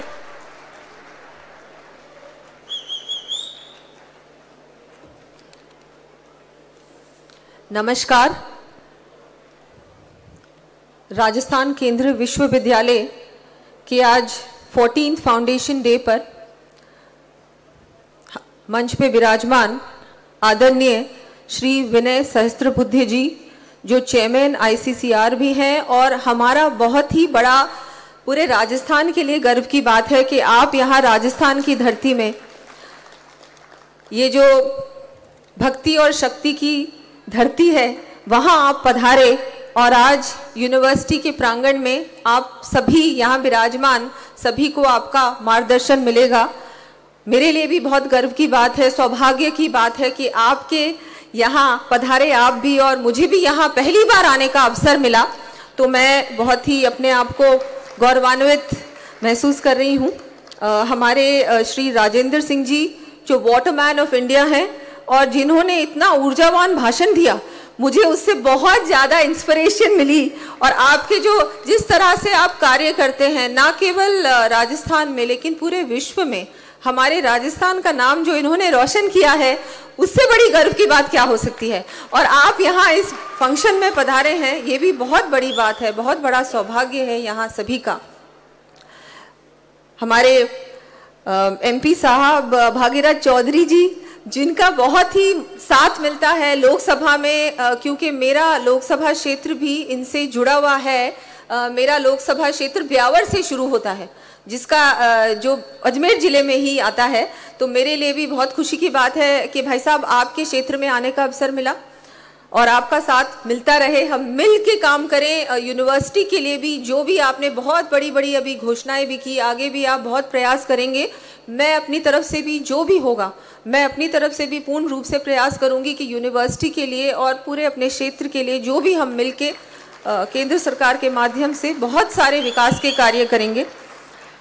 यहाँ के वाइस चांसलर जी प्रोफेसर आनंद भालेराव जी, आपका बहुत बहुत विशेष रूप से मैं धन्यवाद दूंगी कि आपने मुझे आपका फ़ोन आया, आपने कहा कि हमारा फाउंडेशन डे है और आपको भी यहाँ आना है। तो मैंने बोला अरे भाई इतना अच्छा मौका मुझे मिल रहा है, हमारे श्री विनय सहस्त्रबुद्धे जी के यहाँ पधारेंगे और मैं वहाँ उस फंक्शन में मुझे भी आने का अवसर मिला। तो ये तो आप ही की बदौलत मुझे ये सौभाग्य प्राप्त हुआ। और जिस तरह से आपने यहाँ पर यूनिवर्सिटी में, जैसा कि राजेंद्र सिंह जी ने कहा कि आपके आने के बाद हमें बहुत सारी सभी की उम्मीदें जाग गई हैं और बहुत बड़े बड़े काम होंगे, बहुत अच्छे अच्छे काम होंगे। और उसका प्रतीक ये फंक्शन है कि यहाँ आपने अपनी पूरी मेहनत से हम सभी को यहाँ बुलाया और यहाँ पर जो हमारा अवार्ड सेरेमनी है, इतने सारे हमारे जो यहाँ के टीचर्स हैं, यहाँ के हमारे ऐसे स्टूडेंट्स हैं, उनको भी हमने आज सम्मानित किया। ये बहुत बड़ा काम आप जो कर रहे हैं, उसके लिए मैं आपको विशेष रूप से धन्यवाद दूंगी। हमारे प्रोफेसर DC शर्मा जी, उनका भी बहुत बहुत आभार कि आपने मुझे भी यहाँ पर आने का अवसर दिया। यहाँ हमारे पधारे हुए सभी आदरणीय अतिथिगण, सभी जनप्रतिनिधिगण, मीडिया कर्मी, फैकल्टी, यूनिवर्सिटी की फैकल्टी, सभी टीचर्स, सभी स्टूडेंट्स, आप लोगों के बीच भी आने का मुझे मौका मिला, मेरे लिए बहुत बड़ी बात है। बहुत ही मुझे अच्छा लगा आप लोगों की ऊर्जा देख के, एनर्जी देख के मुझ में भी एनर्जी आ गई और मेरे स्टूडेंट वाले दिन वापस आ गए। तो बहुत ही अच्छा है कि मैं आप लोगों के बीच में यहाँ आ जा सकी। केंद्रीय विश्वविद्यालय राजस्थान ने इतना अच्छा काम किया है। सिर्फ 14 साल हुए हैं, लेकिन 14 वर्षों में आपने जितना कुछ अचीव किया है, आपने शुरुआत, बहुत छोटी शुरुआत हुई थी 2009 में, लेकिन आज यहाँ पर 32 विभाग हैं और 70 से अधिक पाठ्यक्रमों को चलाया जा रहा है। बहुत बड़ा अचीवमेंट है और मैं सभी का धन्यवाद दूंगी कि आप लोगों की एक साथ आप लोगों ने इतनी मेहनत की और आज ये हम लोग सब अचीव कर पाए हैं। और आगे आने वाले समय में भी मुझे बहुत उम्मीद है, अपेक्षा है कि इससे भी ज़्यादा अचीवमेंट केंद्रीय विश्वविद्यालय राजस्थान करेगा। मैं अपनी ओर से कहूँगी कि हम सभी, मैं भी, हमारे भागीरथ चौधरी जी भी, विनय सहस्त्रबुद्धे जी भी, हम सभी केंद्र सरकार के ही हम लोग हमारे प्रधानमंत्री जी के साथ उनके निर्देशों पे काम कर रहे हैं। हम सब जनप्रतिनिधि हैं, मेंबर्स ऑफ पार्लियामेंट हैं और हम लोगों ने देखा है जैसे कि वो दिन रात हमारे प्रधानमंत्री जी देश के लिए, हमारे स्टूडेंट्स के लिए काम करते हैं। सबसे बड़ा उदाहरण है आज ऑपरेशन गंगा के माध्यम से हमारे इतने सारे स्टूडेंट्स जो यूक्रेन में फंसे हुए थे वो वापस हमारे भारत आ रहे हैं और हमारे 4 मंत्री और सभी मंत्रीगण लगे हुए हैं सिर्फ इसी काम में। प्रधानमंत्री जी इतनी चिंता कर रहे हैं कि हमारा कोई भी विद्यार्थी वहां पीछे नहीं रह जाए, उससे कुछ भी नहीं होना चाहिए, वो सुरक्षित हमारे देश, हमारे घर वापस लौटे, उसके लिए हर संभव प्रयास कर रहे हैं। बहुत बड़ा काम है ये, क्योंकि बहुत कठिन घड़ी है, चैलेंजिंग टाइम्स हैं ये, लेकिन इसमें भी हमारे प्रधानमंत्री जी आगे एक वॉर फुटिंग पे काम कर रहे हैं। मैं बहुत आज गौरवान्वित महसूस कर रही हूँ कि ऐसा व्यक्ति हमारे देश का नेतृत्व कर रहा है। बहुत ही सौभाग्य की बात है हम सभी भारतीयों के लिए कि आज ये हमारे देश में हम लोग सब देख रहे हैं। राष्ट्रीय शिक्षा नीति की अगर हम लोग बात करें तो उसमें बहुत कुछ जितना कुछ हमारे देश में चल रहा था, जिस तरह से शिक्षा दी जा रही थी, प्रदान की जा रही थी, उसमें बहुत बदलाव लाने का प्रयास किया गया है। राष्ट्रीय शिक्षा नीति में हर स्तर पे, चाहे स्कूल्स की बात करें, चाहे हम यूनिवर्सिटीज की बात करें, हर प्रकार से जो सिलेबस को मॉडिफाई किया गया है और पढ़ना, स्पेशली हमारी जो मातृभाषा है, जो हमारी लोकल लैंग्वेजेस हैं, उसको भी बहुत ही प्राथमिकता दी गई है। ये महत्वपूर्ण काम किया है हमारे प्रधानमंत्री जी ने और केंद्र सरकार ने। इस बजट में डिजिटल यूनिवर्सिटी की भी घोषणा हुई है। ये भी बहुत महत्वपूर्ण काम है, बहुत बड़ा काम है। इससे बहुत सारे हमारे स्टूडेंट्स जो कॉलेज तक नहीं पहुंच सकते, वो डिजिटल यूनिवर्सिटी के माध्यम से अपनी भाषा में पढ़ाई कर पाएंगे, शिक्षा प्राप्त करेंगे। यहाँ पर सभी हमारे स्टूडेंट्स जो हैं उनको मैं ये कहना चाहूँगी कि आप लोगों की ये शुरुआत है और ये सबसे अच्छा ये जो समय होता है स्टूडेंट लाइफ का, सबसे ज़्यादा स्ट्रेस फ्री समय होता है। लेकिन आजकल क्या हो रहा है कि हमारे स्टूडेंट्स बहुत मानसिक तनाव ले रहे हैं, बहुत स्ट्रेस लेते हैं। मैं आपको ये कहना चाहूँगी कि इतना स्ट्रेस ना लें, जो लिखा है वो होगा। प्रयास भरपूर करें, प्रयास में कोई कमी ना छोड़ें, लेकिन अपने आप को स्ट्रेस फ्री रखें, क्योंकि अगर हम लोग मानसिक तनाव में रहते हैं कि आगे क्या होगा, नौकरी मिलेगी नहीं मिलेगी, मेरी आगे उच्च शिक्षा का क्या होगा, तो हम लोग जो काम कर रहे हैं ना उस पर कॉन्सेंट्रेट नहीं कर पाते। हमारे बेस्ट को जो हम लोग दे सकते हैं, जो परफॉर्म कर सकते हैं, वो हम लोग नहीं कर पाते। तो इससे भी इसका, क्योंकि मैं देखती हूँ मेरे भी बच्चे कॉलेज में हैं, अभी पास आउट भी हुए हैं, तो वो एक थोड़ा स्ट्रेस बहुत रहता है बच्चों को। तो इससे आप लोग दूर रहें। यहाँ पर जो आपको शिक्षा मिल रही है, ना केवल एकेडमिक्स, लेकिन स्पोर्ट्स पे भी आप लोग बहुत फोकस कर रहे हैं। बहुत अच्छे हमारे यहाँ पर स्पोर्ट्स की भी फैसिलिटीज़ हैं। कल्चरल एजुकेशन, जो हमारे संस्कार हैं, हमारा जो राजस्थानी ट्रेडिशन है, कल्चर है, उस पर भी आप लोग बहुत ध्यान दे रहे हैं। बहुत आवश्यक है। आप लोग राजस्थान में हैं और ना केवल यहाँ राजस्थान से, लेकिन पूरे भारतवर्ष से बहुत सारे स्टूडेंट्स यहाँ शिक्षा प्राप्त कर रहे हैं। तो आपका भी ये कहना चाहूँगी, यहाँ पर राजस्थान में आप लोग यहाँ यूनिवर्सिटी में है, लेकिन राजस्थान की बहुत सारी खूबियां हैं, बहुत सारी ऐसी चीज़ें हैं जो आप आगे आने वाले जीवन में भी अगर यहाँ से सीख के जाएंगे, क्योंकि मैं जानती हूँ हमारे वाइस चांसलर जी बहुत इस पे भी ध्यान दे रहे हैं कि कल्चरल डेवलपमेंट हमारा होना चाहिए बच्चों का। हमारा जो भारतीय संस्कृति है, संस्कार है, वो बहुत आवश्यक है, क्योंकि धीरे धीरे वो छूटते जा रहे हैं। हमारे जो ये वेस्टर्न इन्फ्लुएंस की वजह से सोशल मीडिया, टेलीविज़न, बहुत सारे ऐसे साधन हैं, मोबाइल फ़ोन, इसकी वजह से हम लोग हमारा जो रूट्स हैं, जो हमारा कल्चर है, उसको हम लोग भूलते जा रहे हैं। तो आप लोगों को भी इस पे ध्यान देना होगा, उसको ना भूलें, वो हमारी विशेषता है। अगर वो नहीं है तो हम लोग कुछ भी नहीं है। राजेंद्र सिंह जी, आपको मैं आज मंच के माध्यम से भी एक और निमंत्रण देना चाहूँगी कि मेरी लोकसभा क्षेत्र में भी आप पधारें। हमारे वहाँ भी पानी की बहुत ही समस्याएं हैं और आप आ जाएंगे, आप पधारेंगे और हमको आगे का क्या करना है उसमें आपका अगर मार्गदर्शन मिलेगा तो बहुत बड़ा काम हो जाएगा। क्योंकि राजस्थान में पानी की सबसे ज़्यादा कमी है, सबसे बड़ा प्रदेश है लेकिन पानी की मात्रा सबसे कम है। लेकिन आपके रहते हुए, जैसा कि आपने कहा कि यहाँ पर हमारे एक भी किसी ने आत्महत्या नहीं की, हर प्रकार से हम लोग पूरा प्रयास कर रहे हैं। आपने इतना कुछ किया है पूरे राजस्थान में, पूरे देश में, और आपका आगे भी मेरे लोकसभा क्षेत्र में भी अच्छा काम हम करेंगे मिलके, तो बहुत मेरे लिए खुशी की बात होगी। धन्यवाद देना चाहूँगी मैं आपका। एक बार फिर से मैं सभी का बहुत बहुत आभार व्यक्त करती हूँ कि आपने मुझे यहाँ बुलाया, आप लोगों के बीच आने का अवसर दिया। बहुत बहुत धन्यवाद। जय हिंद, जय Bharat.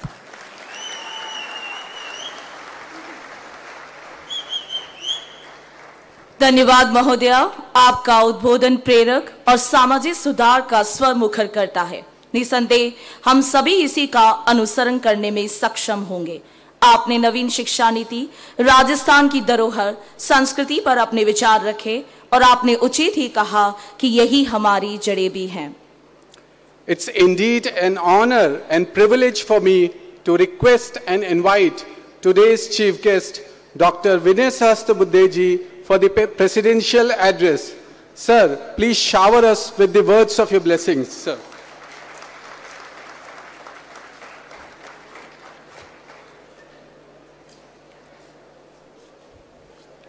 The Vice Chancellor of this prestigious university, and who has really brought Anand to this campus, Professor Dr. Anand Bhalerao, Member of Parliament, Srimati Diya Kumari ji, Member of Parliament, Shri Bhargirath Chaudhary ji, the famous waterman and a very good friend of mine, Shri Rajendra Singh ji, Registrar Shri Sharma ji, many eminent persons from the academia, from the public life, many elected representatives here, and above all, my student friends. That way, I think, although universities are known for speeches, I must tell you that I was not expecting such a huge crowd patiently listening to speeches after speeches. So congratulations to all of you. मैं ये कह रहा हूं क्योंकि मैं ये जानता हूं कि भाषण देना बहुत आसान होता है, सुनना बड़ा कठिन होता है। और आपने इतने धैर्य से भाषण सुने हैं और एक सुनना है आपको, अभी तो कोई छुटकारा तो है ही नहीं आपका। और मैं एक कहानी बताना चाहता हूं, मैंने कई बार बताया भी है कि भाषण सुनना कितना कठिन होता है और देना कितना आसान होता है। ये एक अल्बर्ट आइंस्टाइन का उदाहरण दिया जाता है। एक शायद दंत कथा है, मगर कहते हैं कि आइंस्टाइन साहब ने जब वो अपना रिलेटिविटी थियरी का सिद्धांत रखा लगभग शताब्दी पहले, तो दिन प्रतिदिन उनको निमंत्रण आने लगे कि आप आइए और हमारे यहां भाषण दीजिए। तो जाते थे। तो जब 125वां भाषण देने गए तो बड़े बोर हो गए थे अपने आप, और वो अपने ड्राइवर के साथ बातचीत करते करते बोले कि मैं बड़ा तंग आ गया हूं कि हर जगह जाओ, वही लॉन्ग प्ले रिकॉर्ड लगाओ, फिर वो थियरी किसी को समझ में आती नहीं थी सामान्य लोगों को, तो लोग ऐसे ही चेहरे से देखते रहते थे, कुछ समझ में आया नहीं आया पता नहीं चलता था, और वही रट लगाओ और वही भाषण करो, तो मैं तो बड़ा तंग आ गया हूं। अभी वो आइंस्टाइन के ड्राइवर ने कहा कि महोदय, मैंने भी तो भाषण सुने आपके, तो मुझे तो लाइन बाय लाइन मुखोद्गत हो गया है।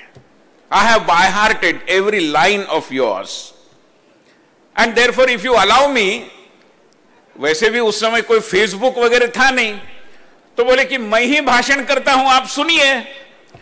और मेरी परीक्षा लीजिए कि मैं कितना हूबहू सही अपना भाषण प्रस्तुत करता हूं।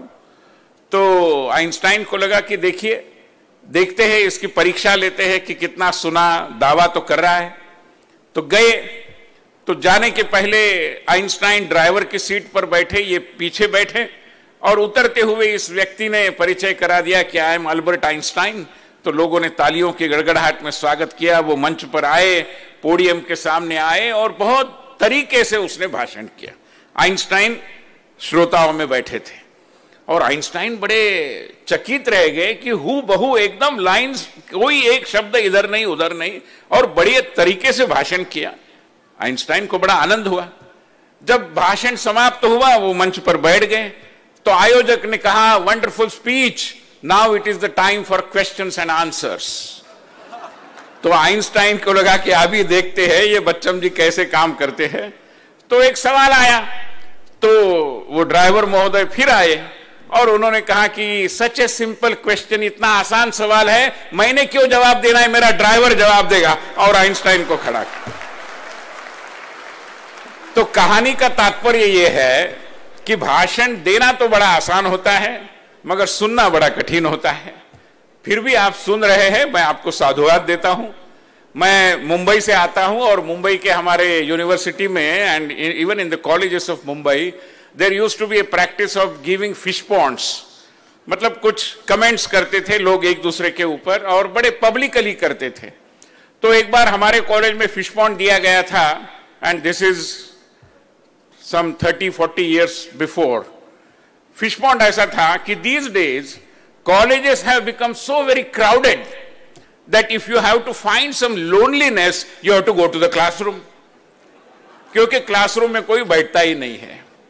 और ऐसी स्थिति में इतने विशाल सभागार में आप लोग चुपचाप बैठे हैं। वैसे बीच बीच में आप स्वाभाविक रूप में आपके उत्साह का प्रदर्शन हो रहा है, जो आपके युवाओं के प्रतिभा का भी परिचायक है, तो उससे तो मुझे कोई आपत्ति नहीं, मगर आप लोग बैठे हैं, सुन रहे हैं, ये मैं मानता हूं कि वाइस चांसलर महोदय और आप सभी प्राध्यापकों का स्वाभाविक रूप में इसमें क्रेडिट है। सबको धन्यवाद। इस तरीके का विश्वविद्यालय बनना और 14 साल अच्छे तरीके से चलाया जाना, जिसका एक भवितव्य सुनहरा होना, यह अपने आप में एक विशेषता है। There are many universities which have huge, tall towers, but unfortunately below the towers there are Lilliputians. I am happy that in this university you have a great leader in Professor Anand Bhalerao and so many worthy professors that you have, and I must congratulate all those professors who have taken pains in bringing this university to this particular level. क्योंकि संस्था निर्माण, institution building, ये भी एक विज्ञान है।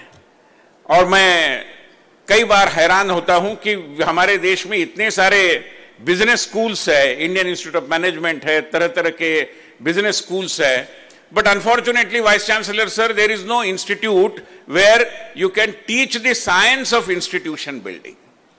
मेरा आपको निवेदन है कि आप एक संस्था निर्माण का भी एक विज्ञान होता है, उसकी शिक्षा दीक्षा के बारे में जरूर सोचें। संस्थाएं बनना यानी बिल्डिंगें बनना नहीं होता। ब्रिक और मॉर्टर से आप इमारत खड़ी कर सकते हैं, संस्था को निर्माण करने के लिए और अधिक कुशलताओं की जरूरत होती है, नेतृत्व की जरूरत होती है। नेतृत्व का विषय निकला है। हम में से अधिकांश यहां पर बैठे हुए 2 सांसद, मैं स्वयं राजनीति में हूं, आप सारे शिक्षा क्षेत्र में है, कई सारे सरपंच भी यहां बैठे हैं, मगर आज नेतृत्व की भी कमी है हमारे देश में। कई ऐसे क्षेत्र है जहां पर नेतृत्व हमें मिल नहीं रहा, हम खोज रहे हैं नेताओं को। मेरा आपको निवेदन है कि आप लीडरशिप साइंस का भी एक कोर्स जरूर शुरू करें। आज भारत में कहीं भी हम नेतृत्व शास्त्र नहीं पढ़ाते। भाषण देने से नेता नहीं बनता और कुर्सी पर बैठने से प्रशासक नहीं बनता। उसके लिए तरह तरह के अन्य कुशलताओं की जरूरत की आवश्यकता होती है, और इसलिए भी मैं कहूंगा कि आप एक नेतृत्व शास्त्र के बारे में जरूर कोई पाठ्यक्रम शुरू करेंगे तो अच्छा रहेगा। इंस्टीट्यूशंस में कई बार मैं देखता हूं कि कोई इंस्टीट्यूशनल मेमोरी ही नहीं होती। पुराने समय में क्या हुआ, किसने क्या किया, हर इंस्टीट्यूशन का अपना एक संग्रहालय होना चाहिए, क्योंकि इंस्टीट्यूशन हर दिन एक नए इतिहास को रचती रहती है। मैं आपको ये भी गुजारिश करूंगा कि कोई एक इंस्टीट्यूशन का अपना एक संग्रहालय भी हो और इंस्टीट्यूशनल मेमोरी को सुरक्षित रखने की भी, आज कंप्यूटर के मेमोरी की तो हम चिंता करते हैं, मगर इंस्टीट्यूशन की जो इंस्टीट्यूशनल मेमोरी है, संस्थान का भी अपना एक इतिहास होता है, मैं मानता हूं कि उसकी भी उपेक्षा नहीं होनी चाहिए। कई विश्वविद्यालय हमारे देश में केंद्रीय विश्वविद्यालय हैं, मगर हर केंद्रीय विश्वविद्यालय का, और मेरा आपको यह भी निवेदन है कि केंद्रीय विद्यालय शिक्षा के क्षेत्र में एक ब्रांड बन गया है। कैन वी थिंक ऑफ केंद्रीय विश्वविद्यालय ऑल्सो बिकमिंग ए ब्रांड? उनकी अपनी एक आइडेंटिटी हो सकती है, उनके अपने कुछ विशिष्ट तौर तरीके हो सकते हैं, और सबसे महत्वपूर्ण उनका अपना कुछ स्पेशलाइजेशन भी हो सकता है। अभी राजेंद्र सिंह जी जैसे आपके सानिध्य में है, यहां इधर इसी परिसर में रहते हैं, काम करते हैं। Can't we have a kind of centre for land and water studies here? वहां हमारे देश में एक water and land management institute है औरंगाबाद में, मगर एक वाल्मी जैसी इंस्टीट्यूट यहां भी हो सकती है, क्योंकि यहां पानी और हमारे प्राकृतिक संसाधनों के बारे में और अधिक गहन अध्ययन, चिंतन, शोध इसकी जरूरत है। मैं आपको गुजारिश करूंगा कि इसके बारे में भी आप जरूर सोचें। आज केंद्रीय विश्वविद्यालयों में तरह तरह के हमारे विभिन्न प्रांतों से लोग आए हैं। I know this is a kind of miniature India that we C in central universities, and our prime minister Shri Narendra Modi has a vision of एक भारत श्रेष्ठ भारत, जिसमें हर किसी प्रदेश के लोग दूसरे प्रदेश के लोगों के साथ आदान प्रदान करें। आपको तो यहां जाने की कहीं और आवश्यकता ही नहीं, यहां तमिलनाडु के लोग भी है, आंध्र के भी है, महाराष्ट्र के, गुजरात के है, आसाम के और बंगाल के और उत्तर प्रदेश के भी है। तो इनका अगर आपस में थोड़ा सरोकार बढ़ता है, आदान प्रदान होता है, तो एक भारत श्रेष्ठ भारत का एक लघु रूप मैं मानता हूं कि हम यहां जरूर देख सकेंगे।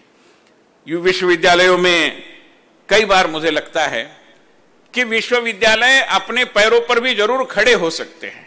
हमारे देश में हम देखते हैं, कोई बड़ा प्रोजेक्ट बनाओ, रेल की लाइन डालो या कोई डैम बनाने की बात करो, तो कंसल्टेंसी किसको मिलती है? Price water house and Cooper, McKenzie and McKenzie. क्यों?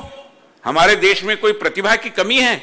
क्यों नहीं हमारे विश्वविद्यालय स्वयं बोले कि हम कंसल्टेंसी देते हैं, कोई मैकेंजी और मैकेंजी की जरूरत नहीं है, हम कर सकते हैं काम। हमारे इतने मेधावी छात्र हैं, इतने अच्छे प्राध्यापक हैं, इनके सहयोग से हम जरूर ये जो विदेशी सलाहकार कंपनियां हैं जो कॉपी पेस्ट के आधार पर और अच्छी अंग्रेजी झाड़ते हुए अपना प्रभाव निर्माण करती है, हमने उनको कहना चाहिए आत्मनिर्भर भारत है, आप चले जाओ, कोई जरूरत नहीं है। हमें अपने पैरों पर आजादी के अमृत महोत्सव में खड़े रहने का संकल्प करना चाहिए और कंसल्टेंसी हमने देनी चाहिए। क्यों जरूरत है हमें? एक university in itself is a think tank, और उस दृष्टि से अगर हम इस तरीके के अध्ययन करते हैं, कई छोटे बड़े विषय हैं जिनके बारे में सर्वेक्षण किए जा सकते हैं, अध्ययन किए जा सकते हैं, अध्ययन के रिपोर्ट प्रकाशित किए जा सकते हैं। केंद्र की सरकार हो, राज्य की सरकार हो, जिला पंचायत हो, नगर निगम हो, उनको हमने कहना चाहिए कि आपको किसी मैकेंजी की जरूरत नहीं, हम ही आपके मैकेंजी से अच्छे अध्ययन को करने वाले लोग हैं, और तब जाकर के हमारी इतनी मेधावी छात्र संपदा को कुछ काम भी जरूर निश्चित रूप में मिल पाएगा। मेरा आपसे आग्रह है। बहुत ज्यादा विस्तार से कहने की कोई आवश्यकता नहीं, मगर 4 बातें केवल मैं अंत में कहना चाहूंगा जो मेरे छात्र मित्रों के लिए विशेष रूप में है कि हमारे देश में और समाज में, शायद विश्व में भी होगा, मगर 4 संकटों से हम घिरे हुए हैं, ऐसा मुझे एक समाज विज्ञान के छात्र के रूप में लगता है। The first is the crisis of purpose. हम जो भी करते हैं वो क्यों करते हैं, किस लिए करते हैं? क्या उसमें वाकई में कोई उद्देश्य हमारा होता है? एक उद्देश्यहीनता लगती है। हम खाना पूर्ति के लिए काम करते हैं, ऐसा भी कभी कभी लगता है। सरकारी कार्यालयों में, दफ्तरों में जो लोग काम करते हैं, सार्वजनिक जीवन में जो लोग काम करते हैं, कई बार ऐसा लगता है कि कभी न कभी उनको उनके उद्देश्य का स्मरण दिलाना जरूरी है, पुनः स्मरण दिलाना। Therefore there is a crisis of purpose, let us relieve ourselves from that. Crisis of purpose के साथ साथ आता है, जब उद्देश्य ही होता नहीं तो एक क्राइसिस ऑफ ऑथेंटिसिटी आता है। कुछ असलियत लगता ही नहीं, सारा नकली नकली लगता है, सारा लगता है कि दिखावटी ढंग का है। हमारे आपसी व्यवहारों में भी कई बार इतना दिखावटी ढंग आता है, लोगों ने नए नए मुहावरे जोड़े हैं। किसी को शादी ब्याह के कार्यक्रम में जाना नहीं होता, फिर भी बोलते जाना पड़ेगा क्योंकि मैं फेस शोइंग करके आता हूं। औपचारिकता बहुत बढ़ गई है, अनौपचारिकता समाप्त हो रही है, और उसके कारण भी एक असलियत का संकट गहरा मैं मानता हूं कि हमारे समाज के सम्मुख है। शायद पूरे विश्व में होगा, मगर हमें इसके समाधान को खोजना होगा। तीसरा है क्राइसिस ऑफ ओनरशिप। ये मेरा है, और छात्र यहां बैठे हैं, मुझे प्रसन्नता है कि इन छात्रों ने इस विश्वविद्यालय को अपना माना है। ये विश्वविद्यालय केंद्र का नहीं है, ये विश्वविद्यालय वाइस चांसलर महोदय का नहीं है, ये विश्वविद्यालय किसी व्यक्ति का, प्राध्यापकों का या नॉन टीचिंग स्टाफ का नहीं है। ये विश्वविद्यालय हम सबका है, और ये छात्रों ने जाना है, और ये बहुत जरूरी है। हमारे महाराष्ट्र में छत्रपति शिवाजी महाराज की भूमि से मैं आता हूं। छत्रपति शिवाजी महाराज जी ने अपने एक पत्र में राजा कौन होता है इसकी व्याख्या दी है, और उन्होंने कहा है कि राजा कौन होता है? राजा होता है राज्य का उपभोग शून्य स्वामी। स्वामित्व उसके पास है, उपभोग नहीं लेगा वो। कितनी बड़ी बात है। आज हम स्वामित्व शून्य उपभोक्ता देखते हैं, हमें उपभोग शून्य स्वामी चाहिए, और इसलिए एक क्राइसिस ऑफ ओनरशिप है, हमें उस पर भी काबू पाना जरूरी है। और अंत में एक क्राइसिस ऑफ रिलेशनशिप। पूरी हमारी जो शिक्षा प्रणाली है उसमें छात्र और अध्यापक संबंध उसके केंद्र में है।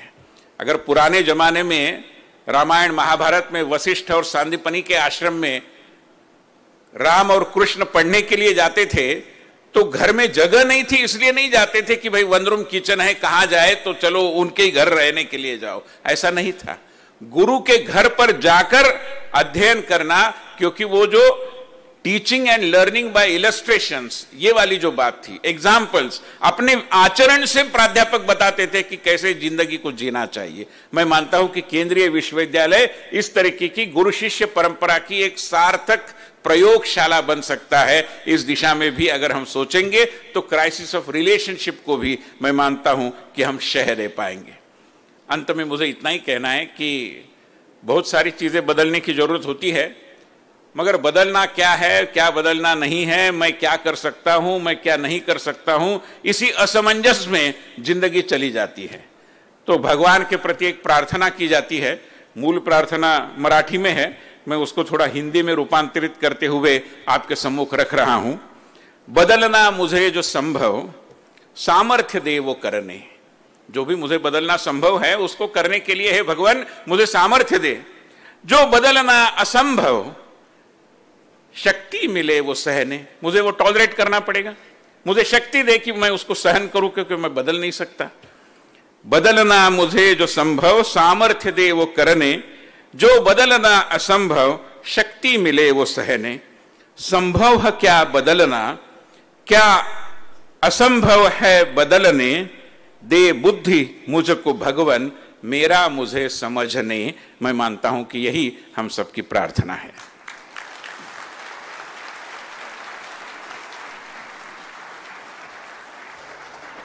धन्यवाद श्रीमन, आपने बहुत ही प्रभावशाली उद्गारों के साथ नेतृत्व और कुशलताओं पे बात की। आपने बहुत ही महत्वपूर्ण विषयों, ब्रांड और आइडेंटिटी डेवलपमेंट पर भी बात की। आपने शिक्षा के नए सोपान और उसके संदर्भ में एक भारत श्रेष्ठ भारत, उद्देश्यहीनता, औपचारिकता, स्वामित्व का अभाव और क्राइसिस ऑफ रिलेशनशिप की भी बात की, जो बहुत ही प्रभावी शब्दों में हम तक पहुंचा और हमारे मन मस्तिष्क को छू गया। धन्यवाद श्रीमन। As we all know, nothing lasts forever. All good things must come to an end. This is the time for the closure of the Foundation Day ceremony. Hence, I request the Registrar, Professor Dinesh Chandra Sharma, to propose the vote of thanks. Sir, please.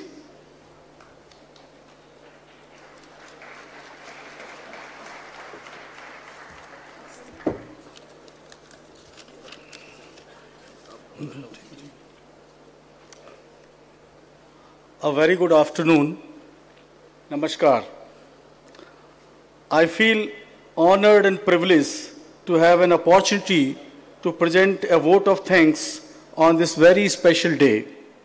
Our distinguished chief guest, Honorable President of Indian Council of Cultural Relations and Honorable Member of Parliament, Dr. Vinay Sahasrabuddhe ji, Princess Diya Kumari ji, Honorable Member of Parliament, Shri Rajendra Singh ji, the Waterman of India, Shri Bhagirath Chaudhary ji, Honorable Member of Parliament, Honorable Vice Chancellor, Professor Anand Bhalerao ji, invited guests, officers, faculty members, staff members, supporting staff, and dear students. At the outset, my heartfelt congratulations to all the faculty members, staff members, students, and alumni who have been conferred with award today. On behalf of Central University of Rajasthan and the entire fraternity of university, I extend our most sincere thanks to our respected chief guest, Dr. Vinay Sahasrabuddhe ji, who had been so kind and generous to accepting our invitation and sparing time from his busy schedule to grace the occasion in person. It was a pleasure listening to you, sir, on the 14th Foundation Day of the university, and we feel immensely benefited by your inspiring thoughts. We would also like to acknowledge our gratitude to Princess Diya Kumari ji for providing encouragement on this day with her gracious presence. You gave a new insight that to think differently is really noteworthy and amazing. We all are inspired by your great words. Our sincere thanks to Shri Bhagirath Chaudhary ji for being with us. We will be always grateful to you for your contribution to the university. Shri Bhagirath Chaudhary ji is really our voice at the national level and very actively taking up the issues related to this area. Our heartfelt gratitude to Shri Rajendra Singh ji, the Waterman of India, who are honored to confer the first Lifetime Achievement Award of the university. We are highly indebted with your presence on this occasion. Sir, your commitment towards the societal development will always be an inspiration to each one of us.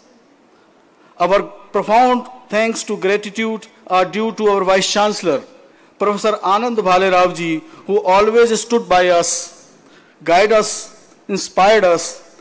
Thank you, sir, for unfaltering support and confidence in us. You have been a constant motivator, guiding force in all our endeavors to excel and mark the program a grand success.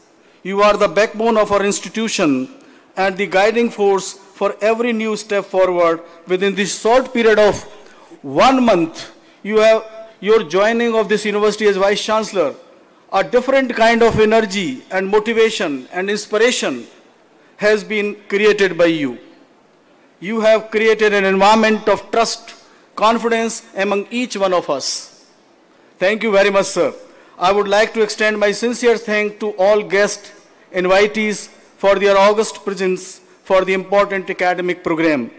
My thanks to deans of schools, heads of the academic departments, faculty members, officers, and the non-teaching staff, Shivraj family, for their enormous cooperation and in the organization of 14th Foundation Day. Such an event cannot happen overnight. It requires planning and a bird's eye for details. We have been fortunate enough to be supported by a team of very motivated and dedicated colleagues who have their job and are result-oriented. I thank them all. I convey our thanks to all our students for their active participation.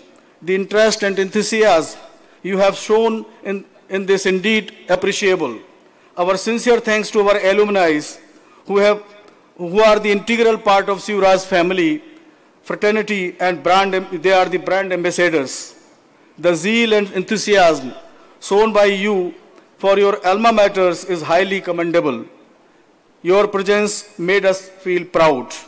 I also thank the media persons, both from print and electronic media, for their cooperation.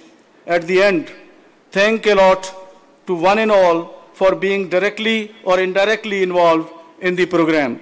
Thank you. Thank you very much.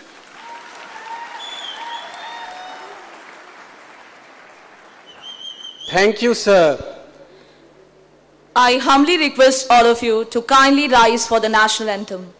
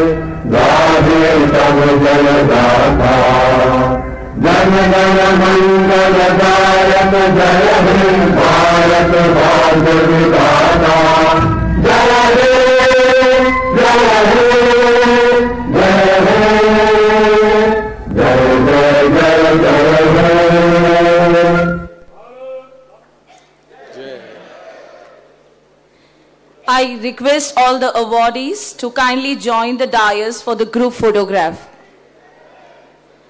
I request all to stand at their places till the time the guests are there in the auditorium.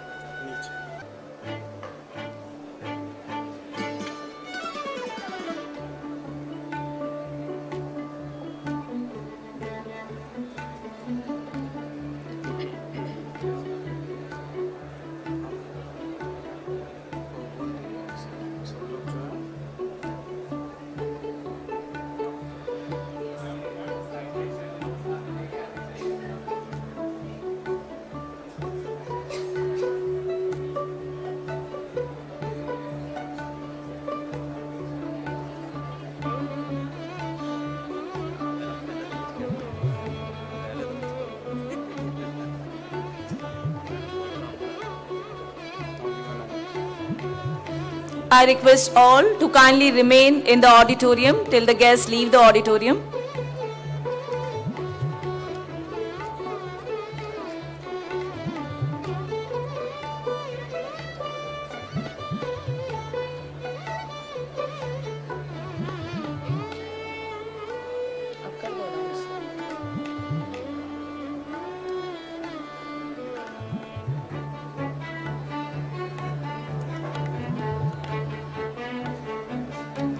The arrangement of high tea for staff, faculty and the other invitees is done at the left side of the auditorium, and for students it is on the right side of the auditorium. You are requested to join for the same.